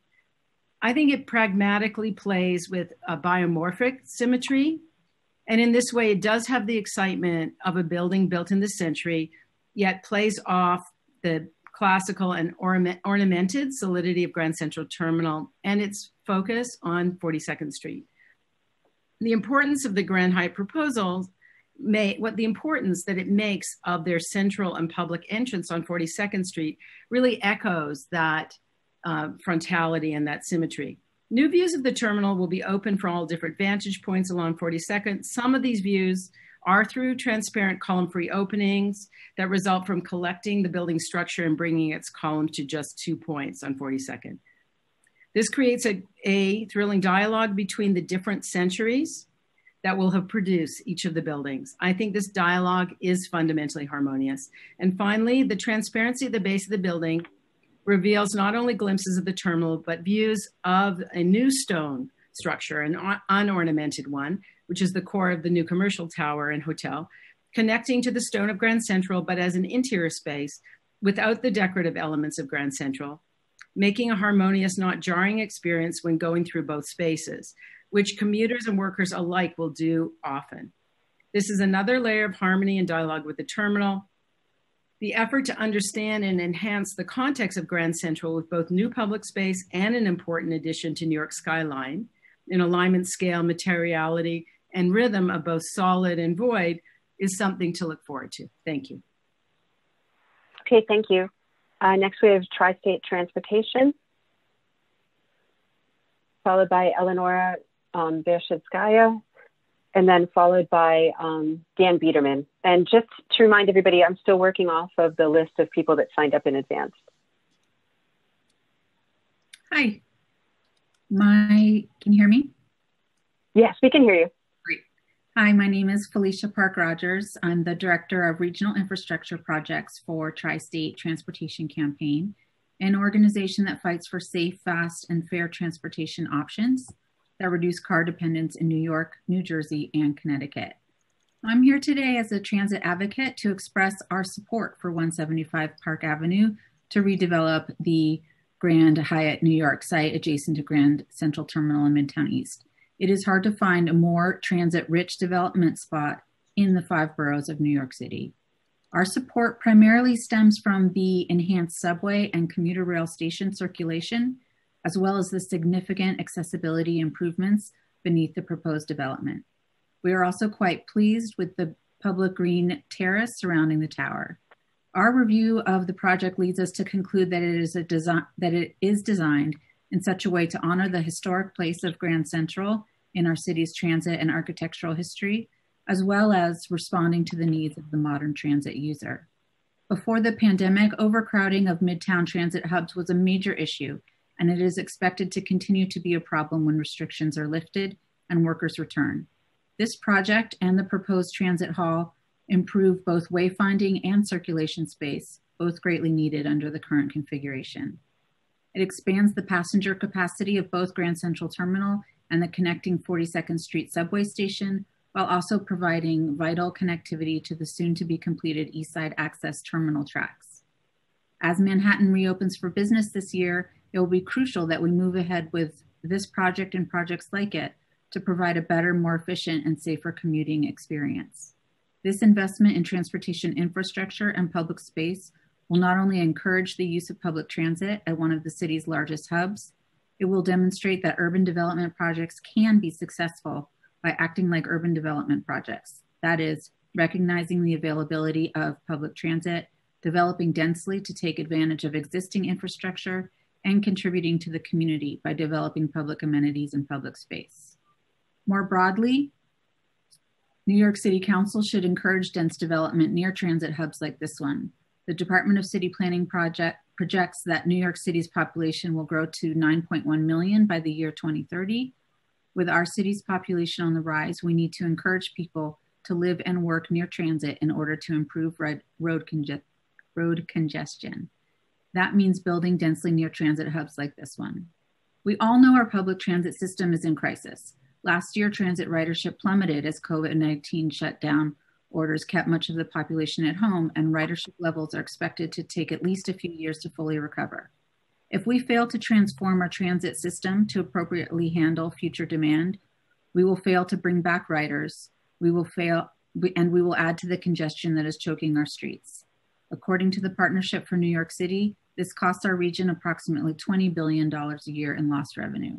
In a time where we need to encourage people to use mass transit, not cars, we should be bold about developing densely, but thoughtfully around transit hubs. This proposed project is a good example of both. Thank you for your time.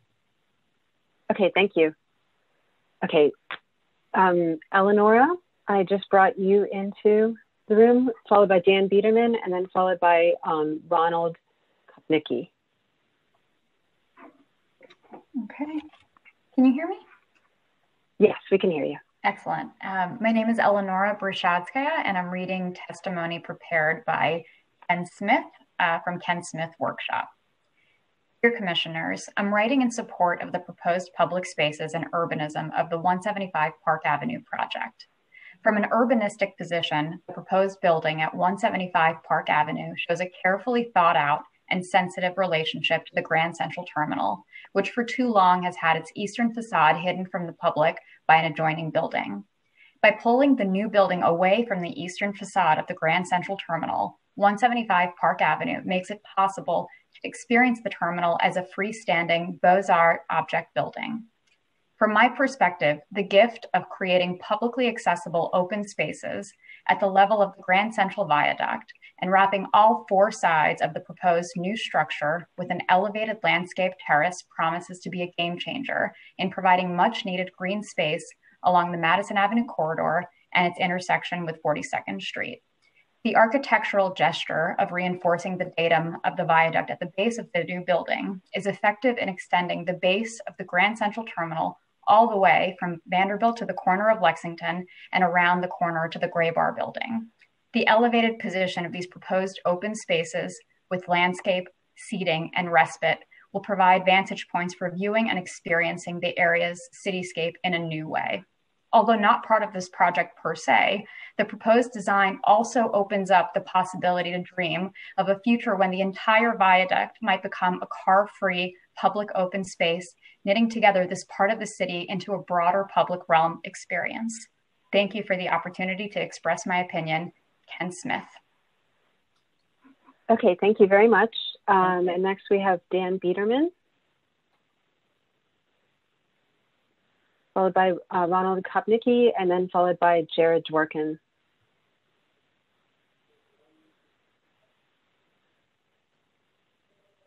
And Dan Biederman, I've brought you in. You just need to unmute yourself and turn on your camera.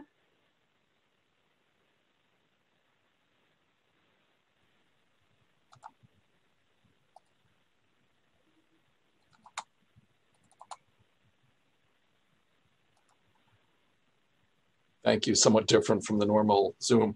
I'm the executive director of the Bryant Park Corporation. I asked Skidmore to show me the plan because my initial concern was the bulk and shadows on the park. One Vandy has some of that, although we like the building very much. And in the course of reviewing the presentation, I was impressed in 5 or 6 major ways, some of which don't have to do with the harmonious finding that the commission has to make, but I think are nonetheless important. in our district at 34th Street, which I also had, Skidmore did a terrific job on Moynihan, in my view. And I think the train circulation efforts are clever and somewhat reflect the quality of Moynihan, which is really having a terrific effect after a month on the neighborhood at 34th Street that desperately needs that kind of work. Obviously, people will refer and have referred to the bulk.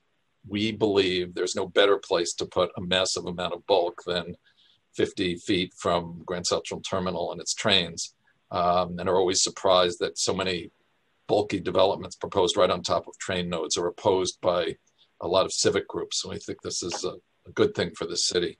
In the course of the discussion with Skidmore architects about the east side being revealed, when I ran Grand Central, we had lit the other two sides of the building and were frustrated we couldn't lit the east side. So this opens a terrific opportunity for someone to light that side of the facade and complete the lighting on all three sides.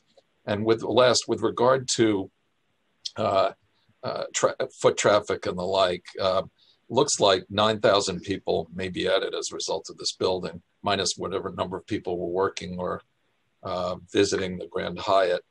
And a lot of them, I'm sure, will enter from within as a result of the transit connection. So my experience in the neighborhood is that number, whether it's 3, 4, 5, 6,000, spread over a long period of time, is not going to make a dent in the already crowded conditions, pre-COVID, obviously, of Lexington Avenue sidewalks and the like. So for all those reasons, we think the neighborhood will be better. New York needs this kind of bulk in the right place, and we support the application.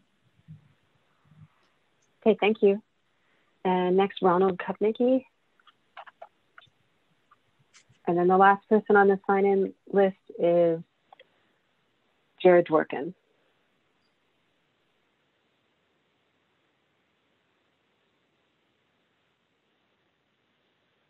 Okay, Ronald Kopnicki, I brought you in. You just need to unmute yourself.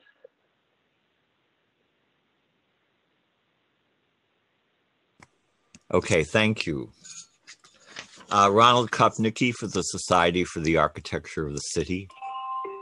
Experience suggests the futility of advisory reports, but for the sake of precedent, one must object to any pretense that this proposal enjoys a harmonious relationship with the landmark. It does not. The new building, designed as a freestanding work of art, completely independent of its surroundings, ignores history and ignores the lingering importance of the former classical stone-faced terminal city that once enclosed the landmark. Terminal City still survives in the retained massing of the old Commodore, now a Hyatt Hotel. Scorning the architecture of the past, in ways that Mies van der Rohe did not when he designed the Seagram building nearby, SOM has designed a curvaceous anti-urban monolith. The problem, perhaps, is not so much the 83-story height as the way it's supported.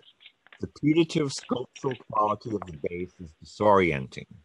Exposing the multiple structural supports and treating them as freestanding decorative features suggests little more than the difficulty of creating rentable square feet in the interstitial spaces while supporting the vast bulk above. And thanks for the generous gift of public space where you can sit in the shade next to a roaring river of traffic and breathe in the carbon monoxide exhaust.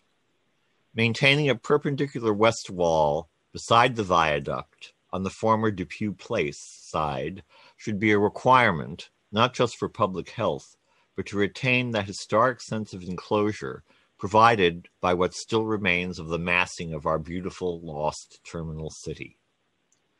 After the wartime bombing of Rotterdam, the city center was left with nothing but rubble and a street pattern. The peacetime destruction of New York is different, not simultaneous, but more serial, one site at a time, not for a nation struggling to win a just war, of course, but for more private purposes. Thank you. Okay, thank you. Next, we have Jared Dworkin, and then I'll move to everybody that has their hand raised.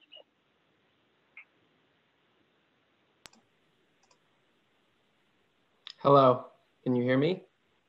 Yes, we can hear you. Hi, good afternoon.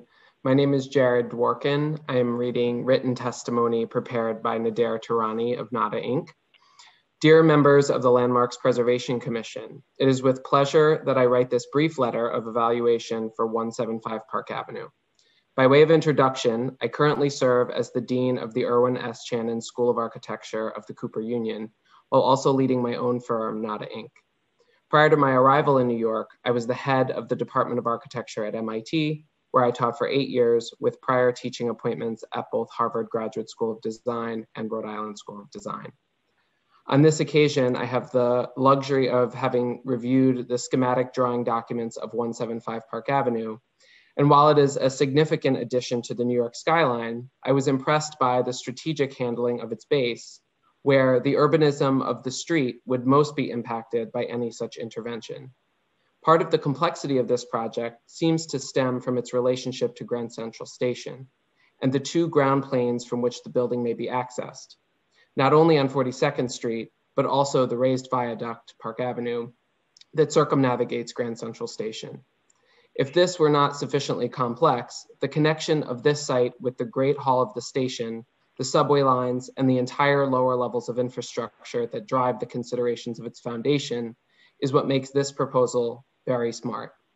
Instead of allowing the normative descent of structure onto the base of the building, where the views of Grand Central would be blocked and many of the train lines below compromised, the building's southern edge bundles all its structural columns into 2 pylons. With this simple yet heroic gesture, the building's corners are allowed to elevate, revealing the main facade of Grand Central Station, which is also recessed from the street edge. If 175 Park is resolute in its symmetry, structural expression, and rational logic, it is also actually more deft in its asymmetrical handling of circulation trajectories at its base, linking it not only to the station lines, but also the viaduct on oblique desire lines. The transparency of the base also reveals an architectural logic that extends the stone treatment of Grand Central Station into the core of 175 Park. Thus, the base is treated almost as a quarry, carving out of the stone the key elements that drive all the promenades that connect the public to their varied destinations. The top of this base, then, is treated with more intimate gardens, courts, and terraces, all of which play into the setback logic of the massing of the building, stepping back at key intervals with the tower's graceful ascent. The building thus straddles a fine line between working harmoniously with Grand Central Station while also contributing a new icon to the city in its own right. In effect, the ground is designed in deference to Grand Central Station, while the top is speaking to the scale of the city, its skyline, and its legibility from miles away. Indeed, a difficult balancing act, but done with strategic poise. I am happy to speak in more detail should my voice be necessary, but I understand the important mission of the Landmark Preservation Commission, the urban design agendas that drive our respect for the city, and the importance of recognizing our place in history in the face of architectural landmarks that precede us. Respectfully, Nader Tarani. Thank you. Okay, thank you. Okay, next, Sherida Paulson, followed by Abre Bukhari.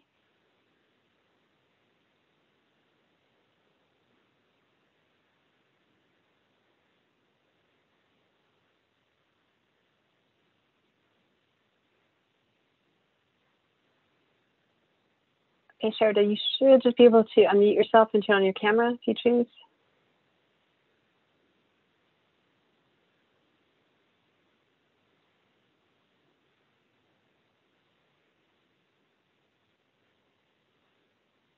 See, Sherida, not sure you're here. I just sent a request to unmute yourself. There you go. That penny slit.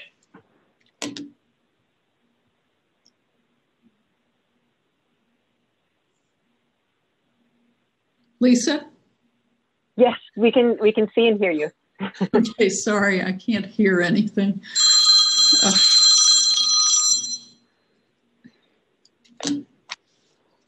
Okay, my name is Sherida Paulson. Is that okay now? Yep, you're good. Thank you. It's Sherida Paulson from PKSB Architects. I only come and speak at the commission when there's a personal aspect to this. So I am grateful to have been one of the commissioners who voted on the Beyer-Blunder-Bell plans to revitalize the terminal. And I wanted to take the opportunity to speak today because 42nd Street is a ribbon of landmarks from Tudor City at the east to McGraw-Hill at the west, our home at PKSB for the last 40 years. And there are obviously multiple buildings in between. This new tower continues the New York City tradition of looking ahead, building future landmarks, and looking for that brighter future. The new building proposed to replace the Commodore Hotel and its unfortunate glass skin takes care to reveal the terminal from the east in proposing a tower that is located centrally on its footprint and tapers its form. It also maintains the important gap of 43rd Street to allow for sunlight to come into the double walkway wall on the east side of Grand Central.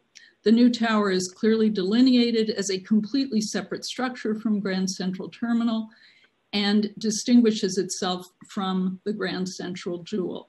The proposed tower's materials of transparent, very transparent glass and painted metal cladding reduce reflectivity and potential for uncomfortable glare.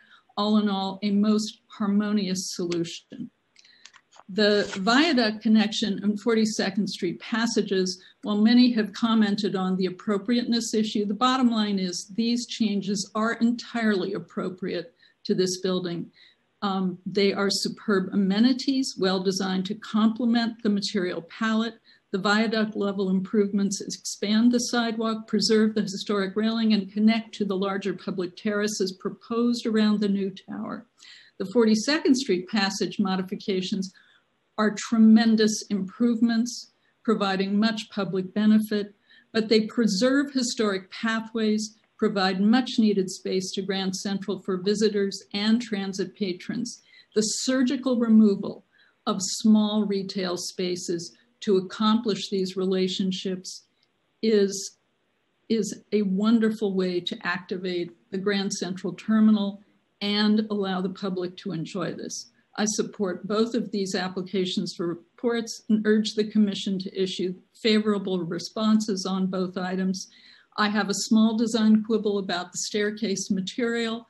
It should not derail, this application in any way. Thank you. Okay, thank you, Sherida. Okay, next, Aubrey Bokhari, followed by Emily Bach.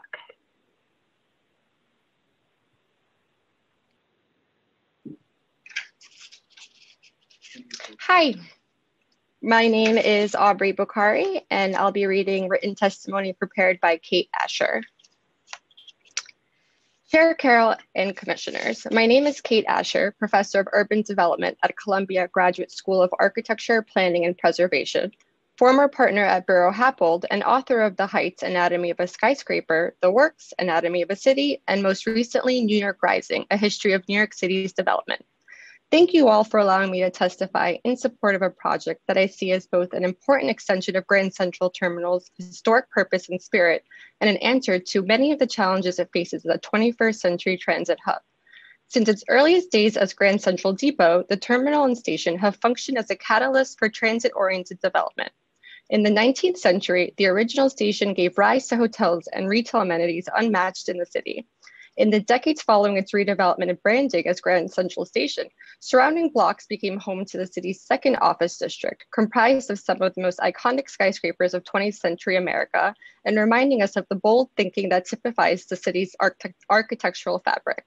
The now obsolete Grand Hyatt sits on what was once hailed as the world's greatest skyscraper corner. Unfortunately, the site today fails to live up to the spirit of integrated transportation and development so important to the Grand Central block, and instead serves as an unforgiving foil to the historic terminal. 175 Park Avenue seeks to rectify that. The proposed building will restore a sense of vitality to this corner, next to one of the city's most important transit hubs, through exciting and innovative engineering that builds on and integrates the transit and public realm underpinnings of the terminal itself. It is, along with the 1 or 2 sites opposite Penn Station, among the locations most suited to high-density development in all of Manhattan, connecting tenants directly with transport and minimizing congestion on streets and the surrounding sidewalks. Not taking full advantage of this proximity would be a missed opportunity. At the time, the original construction of Grand Central Terminal was no small feat. The combination of the large transparent openings and complex ramping systems that constitute the terminal's design were a direct response to uniquely challenging conditions on the site. Facing similar constraints, namely the subway platforms, rail lines, and commuter passages that sit below the Grand Hyatt, the 175 Park Avenue design team has identified equally innovative solutions.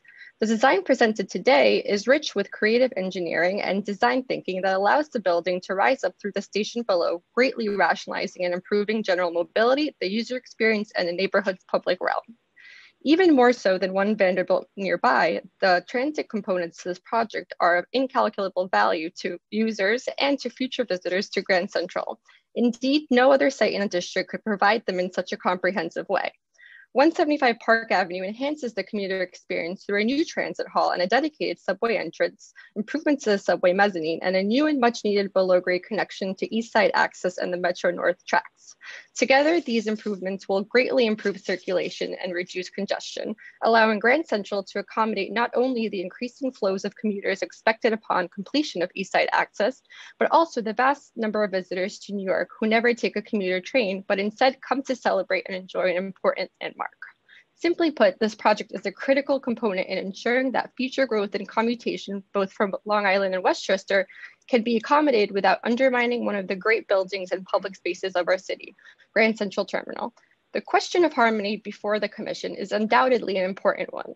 175 Park Avenue very much radiates the spirit of the majestic 1913 remake of Grand Central, achieving harmony with and improving its surroundings by cleverly stacking underground connections and passageways to maximize mobility and by creating much needed open space around the terminal itself. It does so in an undoubtedly bold and modern way, but with very much the same engineering and public realm inspirations as the original terminal. This project is an unparalleled opportunity to put density where it most belongs, quite literally on top of transit, and simultaneously honor one of the city's greatest landmarks as it moves into its 2nd century of service. Thank you. Okay, thank you. So next we have Emily Bach, followed by Will Noyes.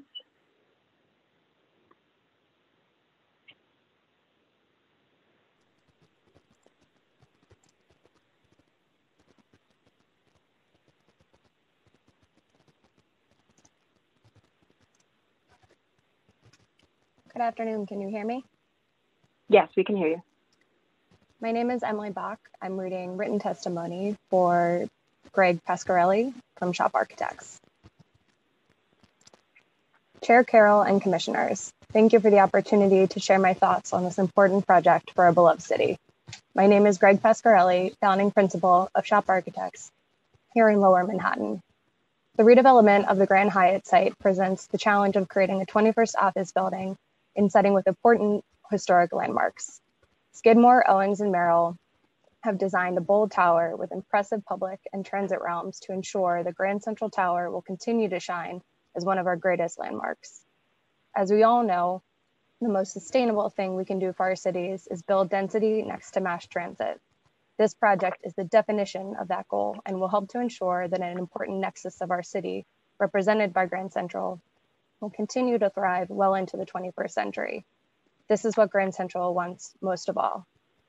175 Park Avenue will be an impressive contemporary contribution to Midtown. The proposed building tapers inwards at its base, providing much needed relief to the urban space around Grand Central. This not only exposes the terminal's eastern facade from 42nd Street, but allows for an abundance of new public space situated at the viaduct level. This valuable addition to Midtown's public and civic realm will serve as a viewing platform that enhances Grand Central's presence and allows pedestrians to experience a landmark up close and at a human scale. The building's materiality, from its express structure to the transparent core, demonstrates a comprehensive approach to creating harmony through greater visibility and access to Grand Central.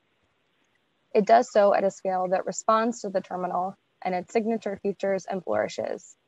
The 175 Park facade introduces texture and articulation, taking cues from Grand Central, but in an exhilarating new way. The last thing we need is another textureless, all-glass tower. SOM has boldly threaded the needle between a contemporary design and one that connects with city at multiple scales. Through its confident, contemporary form, 175 Park Avenue will achieve harmony through contrast. It will remind the public of Grand Central's enduring history, while also making it a vital part of our present and future. Rather than leave Grand Central in the past, let's bring it along with us and let it be a vital part of the century as well. Respectfully submitted, Greg Pasquarelli. Thank you. Okay, thank you. Okay, next, Will Noyes, followed by Helene Senk.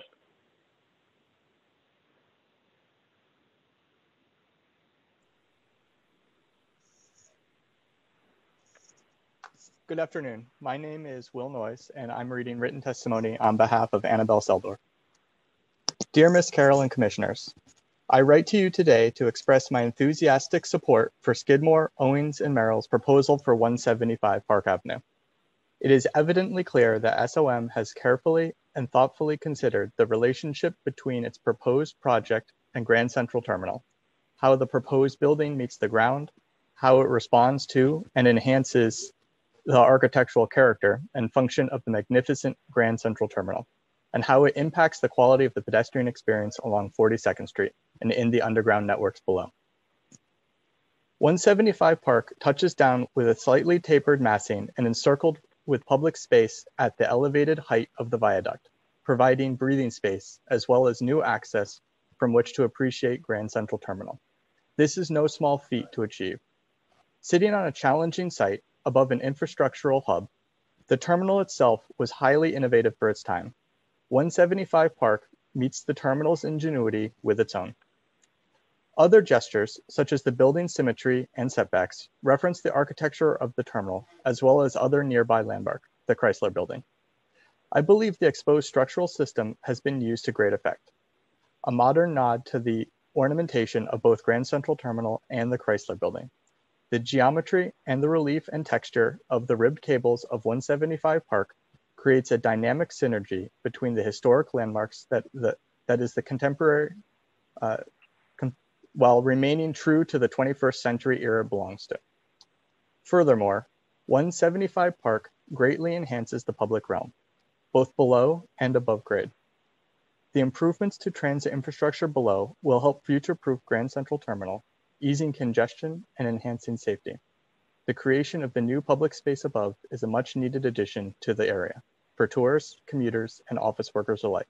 It makes a physical connection between the two buildings. There are many layers of history in New York City. Respecting these layers and the architecture of previous eras does not mean mimicking them. 175 Park is big, bold, and innovative, much like Grand Central Terminal was over 100 years ago. It harmonizes with the terminal in its various massing, aesthetic, and functional choices. But more than that, 175 Park pays homage to the most quintessential New York City structure, its attitude. Sincerely, Annabelle Seldorf. Okay, thank you. And then I think our final speaker, Helene, I think.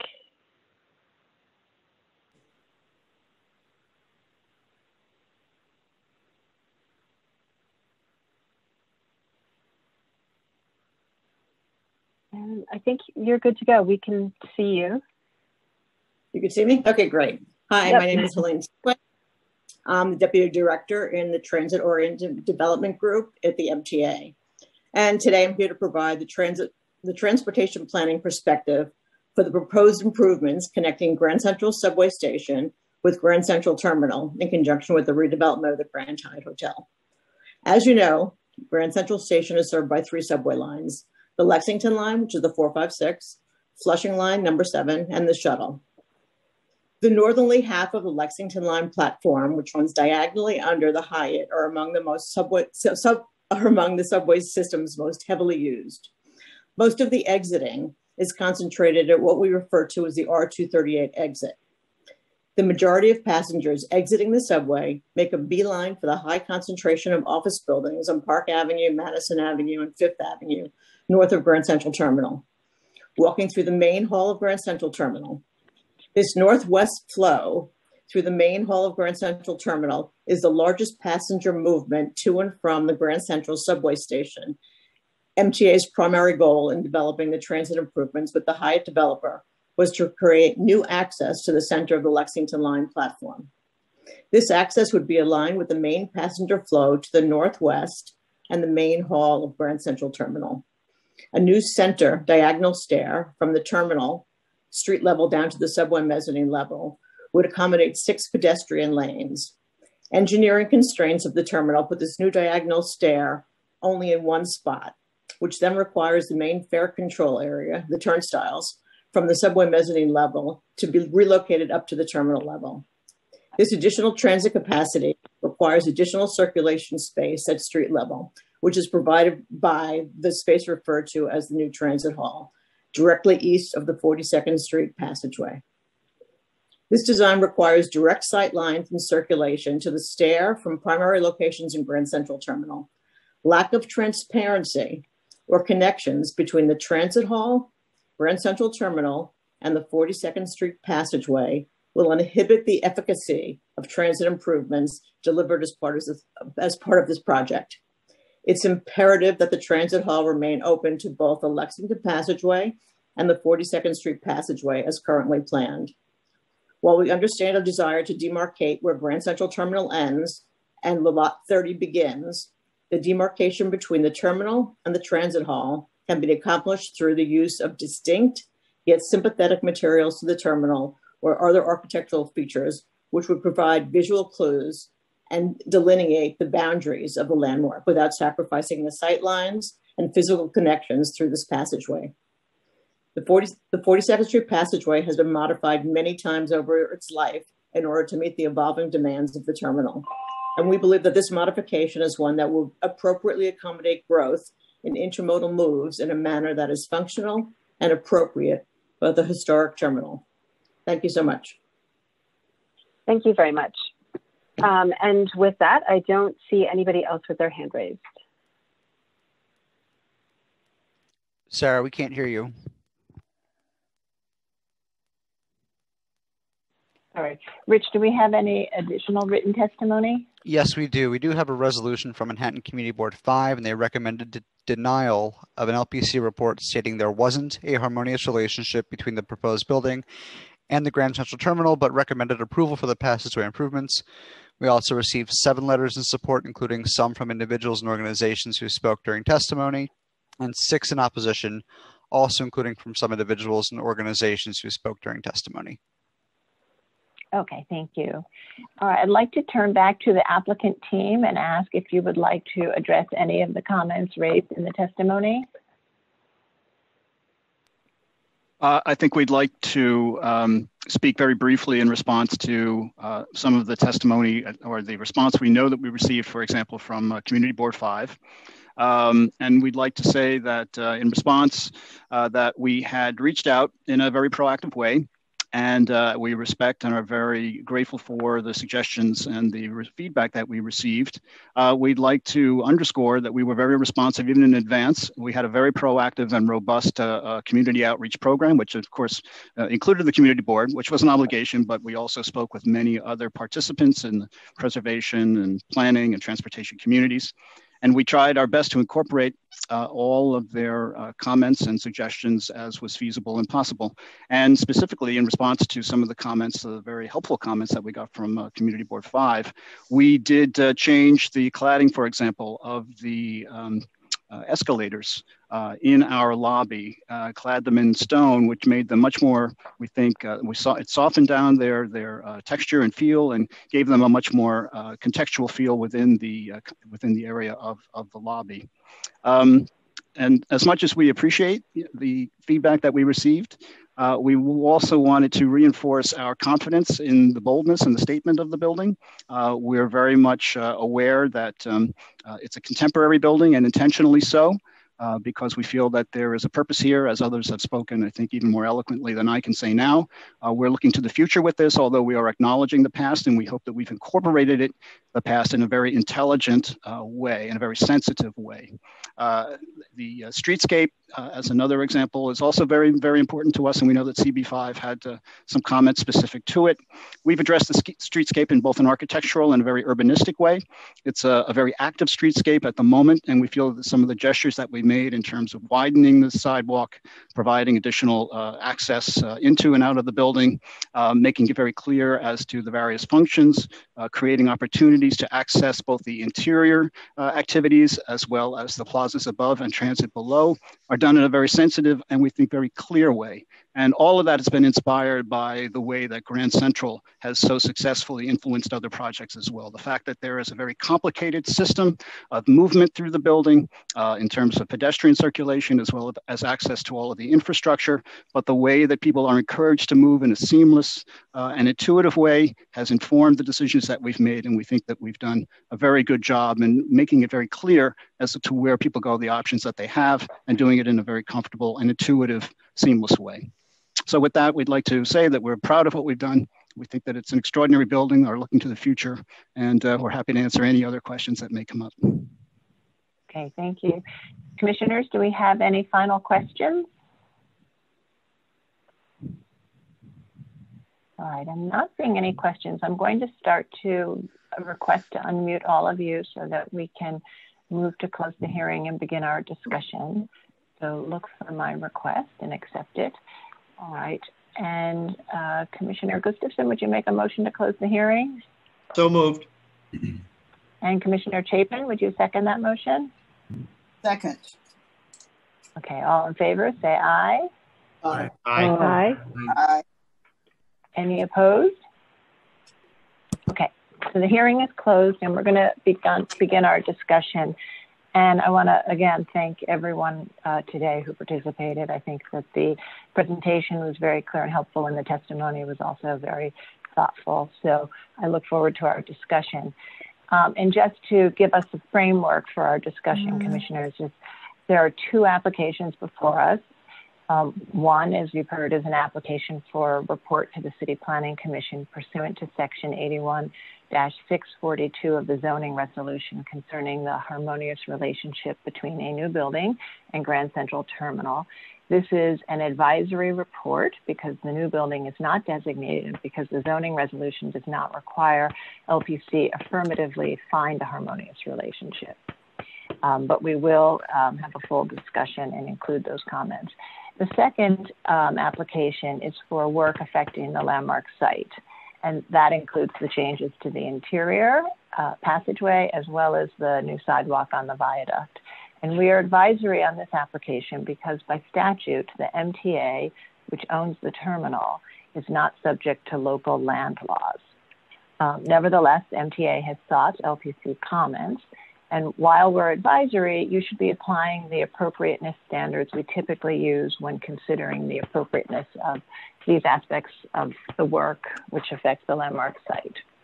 So as we comment today, if you can keep your comments in this framework and separate them into these two groups. One, the question and your thoughts on the harmonious relationship, and two, your comments on the proposed work on the landmark site. Okay. Depending on how that's all so, whoops, bring I think three, somebody, if there is somebody not a commissioner, if you can mute yourself. Okay, so commissioners, let's go ahead and start our discussion. We'll just start at the head of the table and go around. So Commissioner Devonshire, would you lead the discussion on this one? Sure. With regard to the harmonious relationship, I've looked over these drawings. I've really mulled about this a great deal.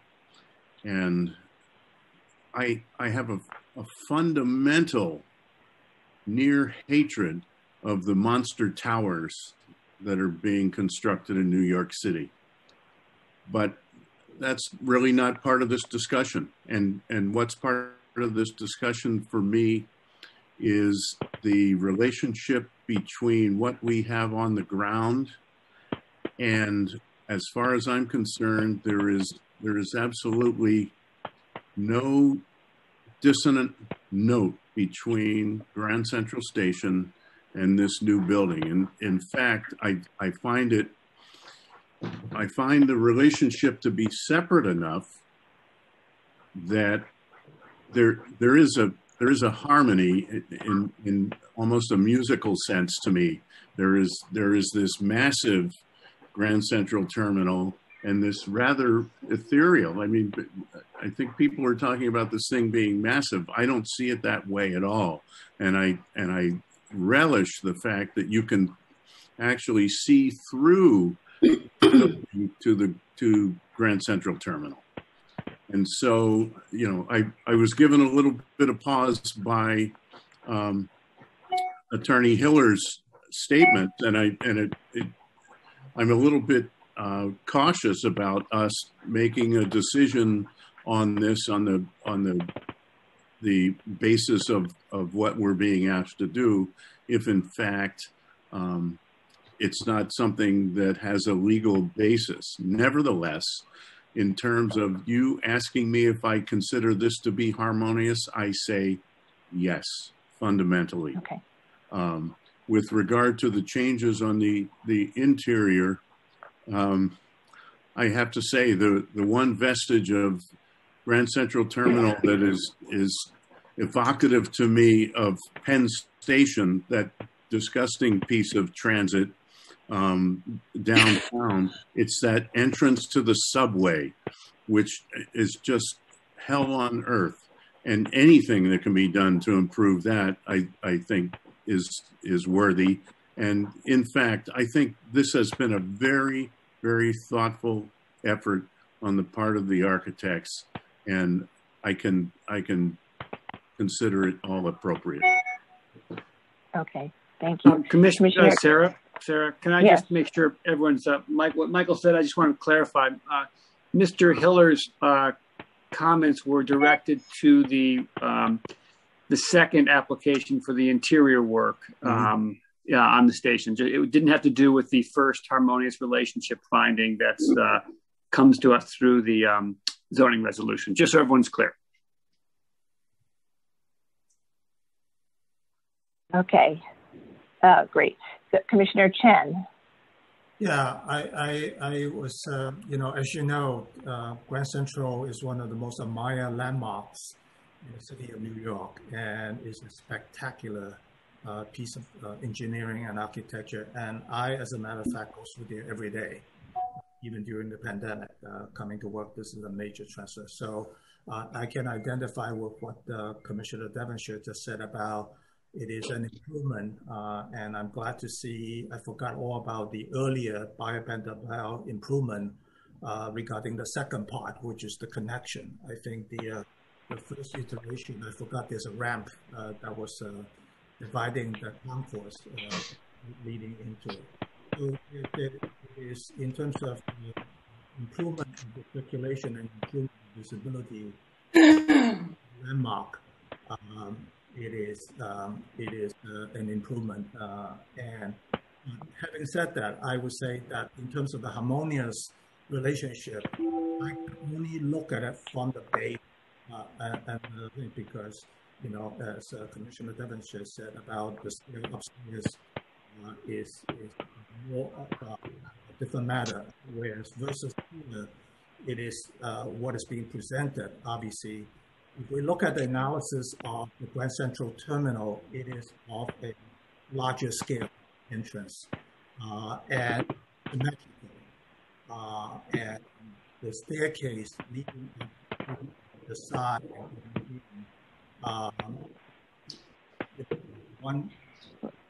Commissioner Chen, I'm having difficulty hearing you. Maybe if you are speaking closer to the microphone. Is better? Yeah, and I think Commissioner Chen, you have to repeat some of it because we couldn't hear a bunch of it, so the record's not clear. Yeah. Okay. So as I said, related to the second part, I go. This is one of the piece of marvel and engineering wise, as well as is well known worldwide. How nice this is. This is a spectacular piece of landmark in the world, and I go through it every day, so I can attest to the circulation improvement and it's a credit to By Vanderbilt for improving the earlier version, and which is now hopefully the proposal seems to be an improvement. Obviously, there's some areas that we can make improvement suggestions, but obviously we're advisory. As to the harmonious part, I'm going to just limit myself to the base in terms of, because I'm not speak about what is above, because, you know, the rendering and the things like that. I would say that from the standpoint of relating to the scale and the symmetry along 42nd Street in the context between Chrysler Building, between the Grand Central, and across the street from the Channing Building, there is a triangular relationship between the two. For me, it's almost like you're being bookended by two major landmarks of the world-renowned, you know, the beautiful Chrysler Building with the gargoyles and the eagles. And then there's this thing. However, you know, the limitation, the severe limitation, obviously, is that you have to transfer all on these 4 points. And that is, so I would say the applicant, Skidmore Owens, had done a beautiful engineering job by unfolding the curtain by treating it as a major entrance into a major transit hub, you know, the Park Avenue Viaduct. So it is what created Grand Central, and it is about what necessitate, in this instance, the limitation and constraint or the straitjacket in this instance. So I think they have done a good job by unveiling the curtain. My concern a little bit is making sure that it does not compete with Grand Central, meaning that this becomes a massive, and so it will, but in a way, I think, I'm glad to hear the applicant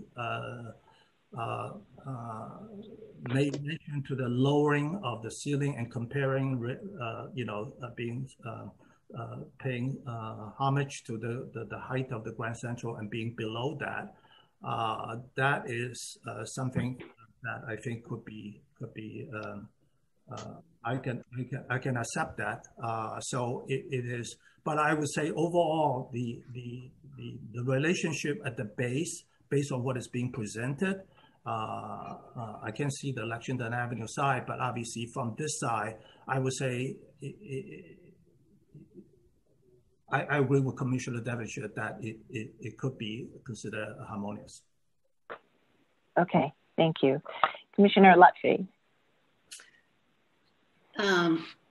Well, I have to say that before I talk about this building and the harmonious relationship, that I'm not going to be sorry to see the Grand Hyatt leave this location. When I think about certain kinds of buildings and architecture that I don't think have had a wonderful impact on the landscape of the city. In this instance, I would call that building sort of like one of the Darth Vader buildings of New York City. So I'll be glad to see it go. And I, you know, I spent many years trying to understand that very narrow passageway that led in off of 42nd Street from that building. And who was thinking about that? Or there obviously no one was thinking about that, because it was like walking into a funnel and just, you know, I couldn't wait to get through it. So from just in terms of the improvements that are being made from a public transportation access standpoint and from a navigation standpoint as you move through into and through Grand Central, I think this has been very successful. Is very successful, and I'm looking forward to seeing this opening up that we've been introduced to today in the presentation.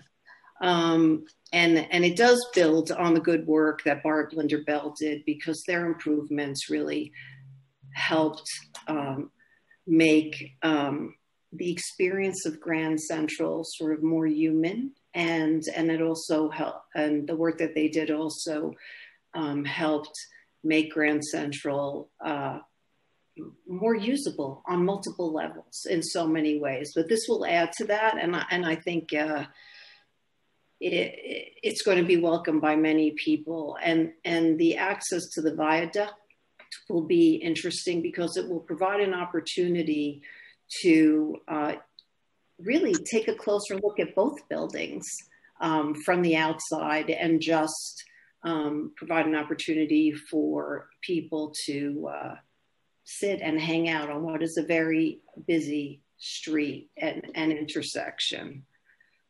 You know, this is a very challenging site, and I do have to commend the architects for being very creative and strategic about how they approached it. You know, in some ways, I'm not that, I have to say, I don't entirely love how the building opens up at the bottom.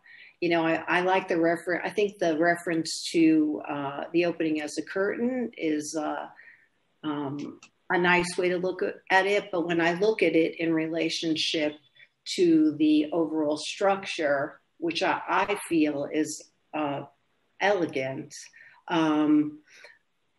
it does kind of look like the bloomers or pantaloons, and I wish there were another way it could hit the ground. That said, I do think it's successful. And if you look at, you know, just, I would say page 40 in the presentation, you can see that through the skeleton that's been created and is opened up at the base, that there are actually wonderful views to the side of the building that we've never had before. That would be the next slide. And it's nice to get that. It almost gives some breath and air to the Grand Central building that I don't think we were able to experience because it was sandwiched right up against the Grand Hyatt. I like seeing the inner workings of the lobby, and I love the fact that we'll be able to see New Yorkers and visitors, you know, milling through the site to the station to work. I think that's all very successful. I do want to say, we haven't really spent any time on the building itself, and I know this is not our bailiwick, but this is going to be a big building. I mean, it's going to be the second tallest building in the city after the World Trade Center. I think it's going to be about almost 1,600, you know, 40 something feet, 83 stories tall. So it's going to have a big impact on the landscape.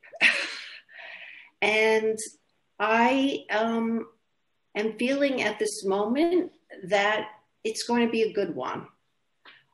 I think the skeletal structure will help take a building that's going to have a lot of bulk and make it feel lighter and more porous, not only at the base, but also as you move up. And I do appreciate the nod to the Chrysler building and some of the other buildings in the surrounding area that will, I think, help tie it in from a forward-looking perspective and a rear view mirror perspective.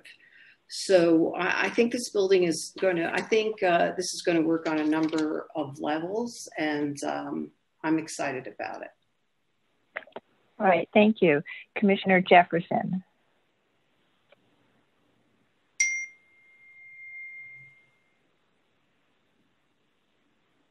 Commissioner Jefferson, you're muted. I unmuted myself once again. I think this is a wonderful project, and it shows what you can do with a high-rise type. You can have a base, and then you have something on top of it. You know, so the base can relate to other buildings on the pedestrian level, and at the same time, you could add something on top of it that doesn't have to relate. People were talking about harmony. There's no harmony here. This is all contrast, and that contrast is what makes Grand Central so visible and powerful. Is because of that contrast, and these things coming down, these curtains that are peeled back, and this view. I mean, there's lessons to be learned from this, I think, and I think it worked. You know, I'm not so sure about. Originally, I wasn't sure about the stair. I thought maybe it should go in a different axis because it was making this a little too busy. This piece, but then I thought, you know, it's fine. It's active. It's different. In terms of the interiors, I mean, what they're adding to it, bringing in natural light and expanding the corridors. I mean, who can complain about that? It's just a nice, good job, you know. So I recommend it. Okay, great. Thank you. Commissioner Gustafson. I think the first issue that we are all probably trying to grapple with is this question of harmonious relationship. And I think what I came up with is that, you know, we can only evaluate harmonious relationship when we experience the new building and Grand Central together. So that takes out of my purview any concern about the massive height of the building, because you can't experience that height except largely from a distance. So I'm not worried about, whereas I may not like the way it looks from the FDR, but that's not the view that we're talking about when we talk about harmonious relationship. The experience that we're talking about for a harmonious relationship is the experience of the landmark and this building from the street. And these views, and this is what we asked for last time we saw this, we asked for a much clearer set of images for these street views, and that's what we got. And what I got from that is that there are at least 3 points of view from which we have enhanced the public's ability to experience the landmark. One being the view directly from the east or southeast. One is from the concourse itself, and the third is from the views through, like this. And so it has, maybe by necessity, it has been designed, it has been engineered to allow us these additional views. And in that sense, it is harmonious and at a minimum, substantially more harmonious than what preceded it. And I understand that some of the people who testified are concerned about, seem to conclude that any tower of this size is non-harmonious, and I don't see that as the issue. I see, for me, I'm concerned about how much of Grand Central I get to see, the angles from which I get to see it, the exposure of the side of that building to people on that concourse. I think it's all tremendous, and that's harmonious for me. As far as the 42nd Street passage is concerned, I set aside all of the reasoning for doing it. The question for me is really all about materials and proportions. And these kinds of changes to the passages in Grand Central have been done in several areas, and they are very respectful of the materials and the proportions. And that's all there is to it. So I find that to be appropriate. All right, thank you. Commissioner Shamir Barron. Thanks. So, I, just as others, am struggling a little bit with the term harmonious and a way to give it meaning or to interpret it. And I think that the way that and I agree with Commissioner Jefferson about this notion of harmonic contrast rather than sort of, consonance. It's a stronger way to think about kind of the notion that there are that these are different octave, different scales, different keys, and that's interesting. It doesn't quite help it to get to the definition or to the interpretation of harmony here. But if you don't mind just turning to page 27, I think it's actually not labeled, but it's after 26. And it's a first, this one. Yeah, that was the one. Okay. Yeah. And so here's a rational thing to do, to take these kind of datum lines from the historic building to try to understand where there is some kind of relationship, even though the kind of the scale of the materials, the scale of the structure is so very different and in contrast. So this is interesting because those two datum lines are marked, the top of the statue and the top of kind of the cornice before the roof begins. The problem is that when you go to page 40, please, after you recognize that they've charted those data marked, when you go to page 40 here, you realize that actually the experience of Grand Central is truncated. Those lines that they were carrying or suggesting, at least from what I understand in terms of this rendering, are truncated in terms of what you can see of that, the top of the top of Grand Central through that dropped kind of plenum that is in a sense the underside of the space between the structure and the solid core. And I think that this brings to mind a kind of a missed opportunity and I would say a hope for like really taking this to another place, because I'm in agreement with lots of people who have expressed the possibility that this might have a certain kind of positive, heroic quality that might be, I don't know, a kind of a good thing. You can't talk. Yeah. So my issue here has to do with the experience on the plazas and the ways in which one can sort of be with both buildings, but really, really understand Grand Central. And the owner of this building is familiar with innovative plazas. Seagram's didn't have to give up all that ground. The generosity of the plaza is spectacular in its defiance of the kind of the street wall of Park Avenue. So too, another Skidmore project in Gordon Bunshafts across the way, and Lever House with the kind of the turn of the building again against the rhythm.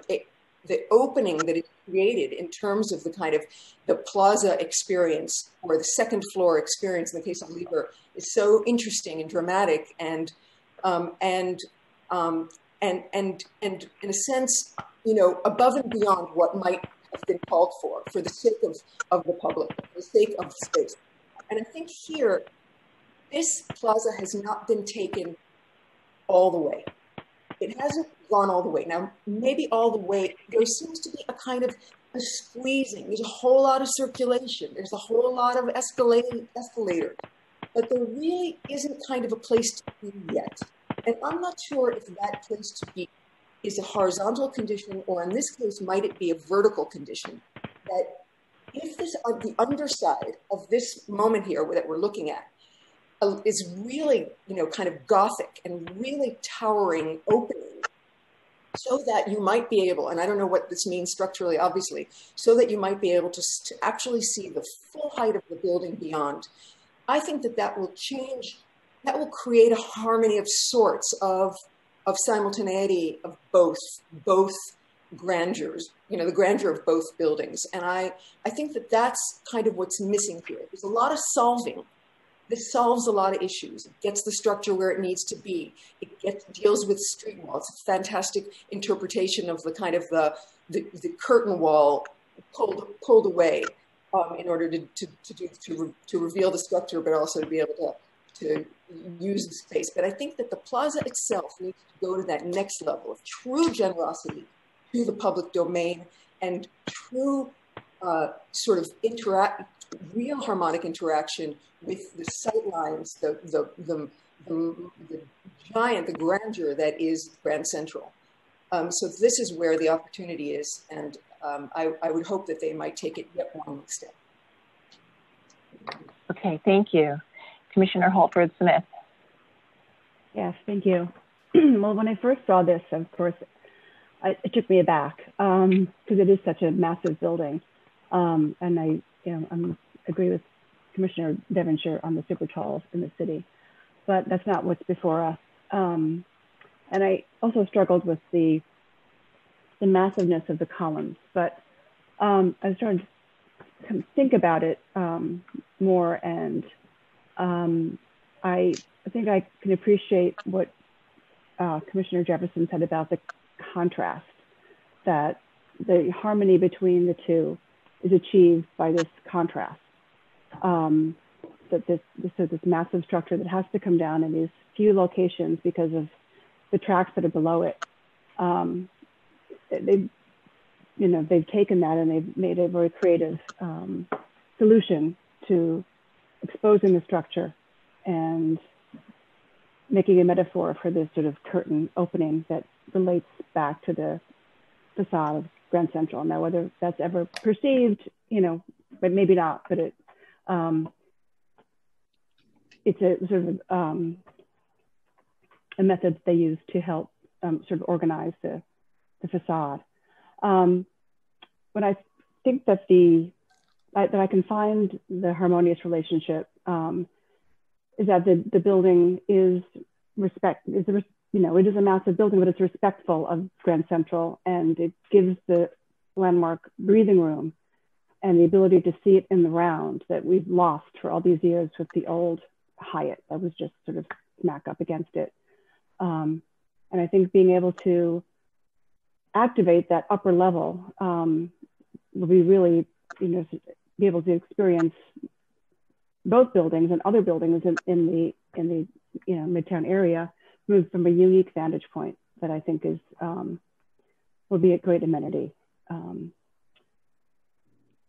And as far as the 42nd Street passage, I think that it's appropriate in the way it relates to the existing architecture, and it'll obviously open up more space for what's needed now and for increased ridership through Grand Central in the future.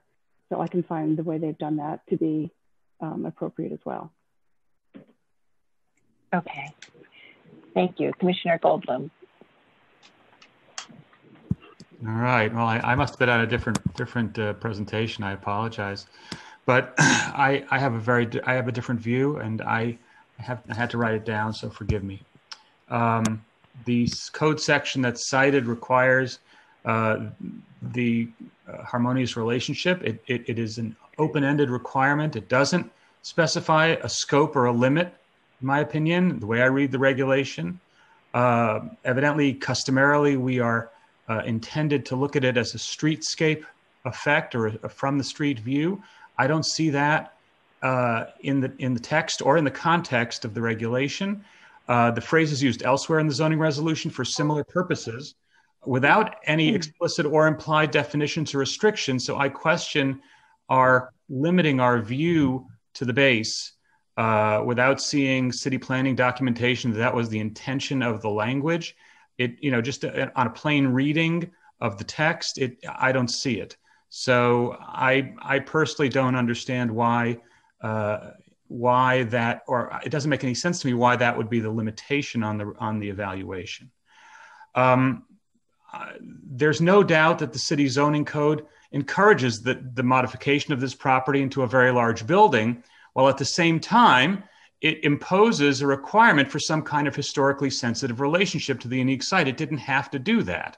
I don't think that this site can't be have a large building on it. A skilled sensitive modern design can successfully relate to a historic environment while creating a new scale in a modern expression. This project, in my opinion, is a textbook definition of a dissonant relationship between a landmark and a new development. Scale, massing, material, detail, historic precedent are all, in gross terms, the way we evaluate relationships between old buildings and new ones. By every measure, in my opinion, this proposal fails to meet anything that I could conceive of as harmonious. The design is scaleless, introverted, and anonymous. I don't think it should be built on this site. The scale reminds me of Constantine's head in Rome. The head looks like a head, it has proportion, it's entirely consistent, but it's 10 feet tall, which is bigger than any head I've ever encountered in my life. And it's that scale, it's the disparity in the scale that makes the impression. You can't disregard that when putting that head next to my head. By the same token, I just, there's no escaping that this building is very big. Its purported relationships with Grand Central all occur at the very bottom of the very base of this design, the gathered curtains that below the mostly straight banded, vertically oriented building above. The scale of the gestures is evaluated by looking at the entire building.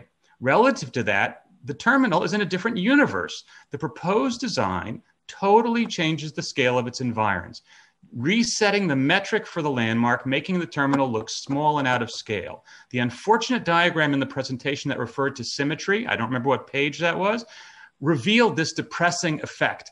Flanked by one Vanderbilt, and now this, the city will have made the terminal look shrunk and forlorn like those photographs of cranky holdouts in boomtown Chinese cities, rabidly clinging to their homely homesteads, artifacts standing astride the rush of progress. The massing emphasizes this scalelessness. The flat, undifferentiated 42nd Street facade rises from street to the top, almost as a single, slightly undulating plane, is completely antithetical to the area and to Grand Central. Most of the streetscapes that have framed Grand Central since it was built have had a three-dimensional character with ins and outs, courtyards, variations in skyline. The Commodore Hotel, like many of the other buildings in Terminal City, was deeply articulated with masses that rose towards the sky with scale and with proportion. The Chrysler Building similarly has setbacks and has an interplay of volumes as it rises. The massings break down the scale of these buildings, which are big buildings, making the terminal seem big, even though it's the lowest building in the group. One Vanderbilt, as you can see from this image, at least gestures in that direction with its deeply recessed base, its notched corners. There's a sense of relationship to its environs that is at least gesturing towards effective. The massings break down the scale of these buildings, making the terminal seem big. The building's street walls this building's street walls are sheer all the way to the top, slipping over the setbacks like a melting ice pop. The massive base is similarly problematic for me. The new building continues the plinth by flipping up the expression of a vertical solid wall at Grand Central into a horizontal plane that slopes down with a glass infill below. The design takes away the weight of a plinth, which is its vertical, its visual job is to support the thing on top with a box, instead replacing it with a design that reminds me of symmetrical highway off-ramps, open underneath, glazed, penetrated. It to me defies the base. It doesn't extend it. The material and detail similarly are antithetical to the mostly masonry context of Grand Central and to the environment. Even the Pan Am building, hardly a contextual structure, integrates masonry into its banal fabric. The cable-like steel piers have turned a seriously adventurous, exciting structural scheme into a swooping decorative design that reminds me of Minoru Yamasaki with its symmetry and its kind of neo-Gothic top. I don't see how that design language relates in any way to Grand Central's Beaux-Arts design.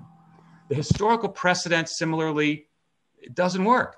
The original Terminal City design shows us exactly what the designers and planners who created Grand Central would have considered a harmonious relationship between a terminal and its environs.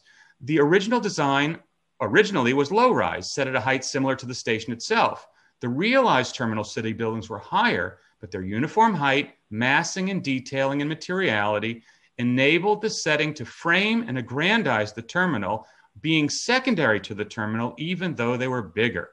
The Commodore was part of that ensemble. This volume still reads through the tacky glass facades, harmonizing at the level of massing and scale, even as it lacks detail or materiality. No such statement can be made for this proposal. Even the setbacks don't gesture to the Terminal City buildings that are still extant, operating instead on a scale wholly internal to its own anomalous proportioning system. So for all these reasons, it's my view that this project is disharmonious as it could be to New York City's most important landmark.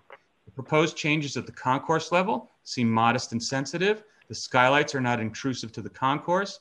The interior modifications generally deserve a positive report, I think. They maintain the identity of the landmark while opening it to new development. My only request is that the team work on the definition of that volume of that passageway as it moves north to align with the main concourse. That definition kind of falls apart as you get beyond the ramp down to the lower level. All right, thank you. And Commissioner Chapin, I'm sorry I skipped over you, so please go ahead. It's okay. Well, I have a different view than Michael. It took me a while to get there, but anyway, I think that at first I think it's an extremely thoughtful approach. I don't find that the height in itself makes it non-harmonious, since Grand Central exists in an environment of multiple tall buildings and skyscrapers. And the previous buildings on this site including the Grand Hyatt, were tall structures. And while this is much taller, I don't think the difference in tallness makes it automatically non-harmonious. I did have to get beyond its striking design of the new building to look at the details and elements that I could find harmonious. And what I do find harmonic resonance in the design is the masonry plinth, which creates a simplified modern echo of elements of the terminal in its rhythm of solids and voids, while its lower height and setback from the street, I think, help to keep it subordinate to the terminal. I think its scale allows the front of the terminal to preserve the terminal's monumental prominence in the streetscape. The open column supported base opens up views of the terminal, which were not possible with the Grand Hyatt, or would not be possible with any construction that didn't have a lot of openness to the design at the bottom. I think the matte tone metal of the panels is warmer and non-reflective and more harmonious with the terminal as a result with the masonry of the terminal. I think that the new almost 24,000 square feet of surrounding public access space, which permits pedestrian views of the eastern side of the terminal, both visually and physically, is a very important improvement to access to this historic building. I think that the fact that the new building is visible in the round, for me, resonates with the design of the terminal, which is also intended to be visible in the round. The geometries and rhythm of the new structure, in my view, echo Art Deco elements, the diamonds, the triangles, the rectangles of the steel structure. Oddly enough, somehow its design serves memories of the Chrysler building for me, even though it obviously looks nothing like the Chrysler building. But I see these geometries and rhythm as somehow having an echo to Art Deco design. The interior design, the design of the interior, creating new, larger circulation spaces and openings, I find totally appropriate and necessary to open up the circulation and flow of the interior. And I think that the changes are in no way destructive of historic materials or of the historic design approach. Okay, all right, thank you. Thank you all commissioners for your thoughtful comments and on the many aspects of these two applications.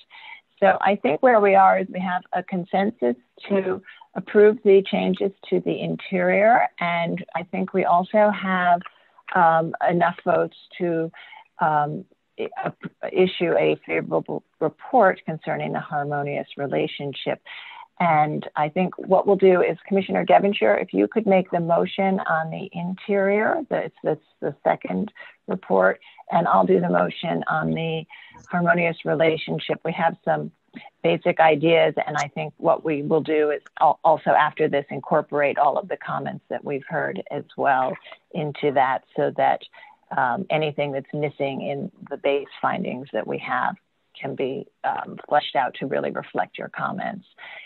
And before we get to the motions, I do want to just note for the record that the presentations were emailed, as all presentations are, to the commissioners in advance of the hearing. And so as some commissioners talked about seeing this before, that was not done in a group or any group setting or in any environment in which the commissioners spoke to each other. The commissioners looked at these individually, and some did ask for some additional materials as they looked for them. So just wanted to note that for the record. Okay, and Commissioner Sarah, Devonshire? just further note that all those conversations were solely with staff. Yes. Thank you. All right, thank you. So Commissioner Devonshire, would you make the second motion? Sure. Matter of LPC 2105603, 71105 East 42nd Street, Grand Central Terminal, an individual and interior landmark. An application to alter the viaduct sidewalk in the 42nd Street passage to connect to an adjacent new building. I find that the work will help improve and expand public accessibility without eliminating or damaging any significant architectural features, that the retention of the historic balustrade and handrail will maintain visual cues to the original footprint of the upper level of the terminal, the replacement of the existing modern paving and bollards with new paving and bollards adjoining the new paving at the proposed neighboring building will be a minor alteration, which will not detract from any design features of the building. That the enlargement of select openings on the interior corridor and elimination of infill at these bays will not significantly diminish the sense of solidity of this wall. That the enlarged openings for the new passageways will be consistent with the existing passageway openings throughout the terminal corridors in terms of scale and will relate well to the historic circulation pattern of the corridors. That the proposed details, materials, and finishes of the enlarged opening surrounds will match the historic details, materials, and finishes, thereby helping to maintain the unity of the design. That the simply designed glass infill within an existing opening will maintain a sense of the void to be compatible with the infill at storefront bays throughout the corridor. And that the cumulative effect of the modifications will not detract from the special historic and architectural character of this designated individual and interior landmark. All right, Commissioner Chen, would you second that motion? Seconded. Thank you. And Rich, will you call the vote? Chair Carroll. Aye. Commissioner Shamir Barron. Aye. Commissioner Chapin. Aye. Commissioner Chen. Aye. Commissioner Devonshire. Aye. Commissioner Goldblum. Aye. Commissioner Gustafson. Aye. Commissioner Jefferson.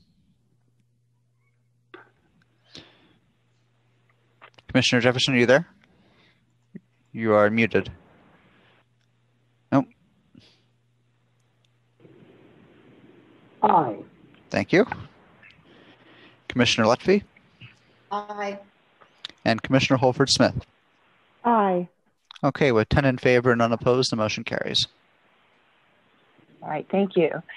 And so that one is approved, and we'll issue a favorable report. Okay, and in the matter of docket number 21-05602, 71 to 105 East 42nd Street, Grand Central Terminal, individual and interior landmark.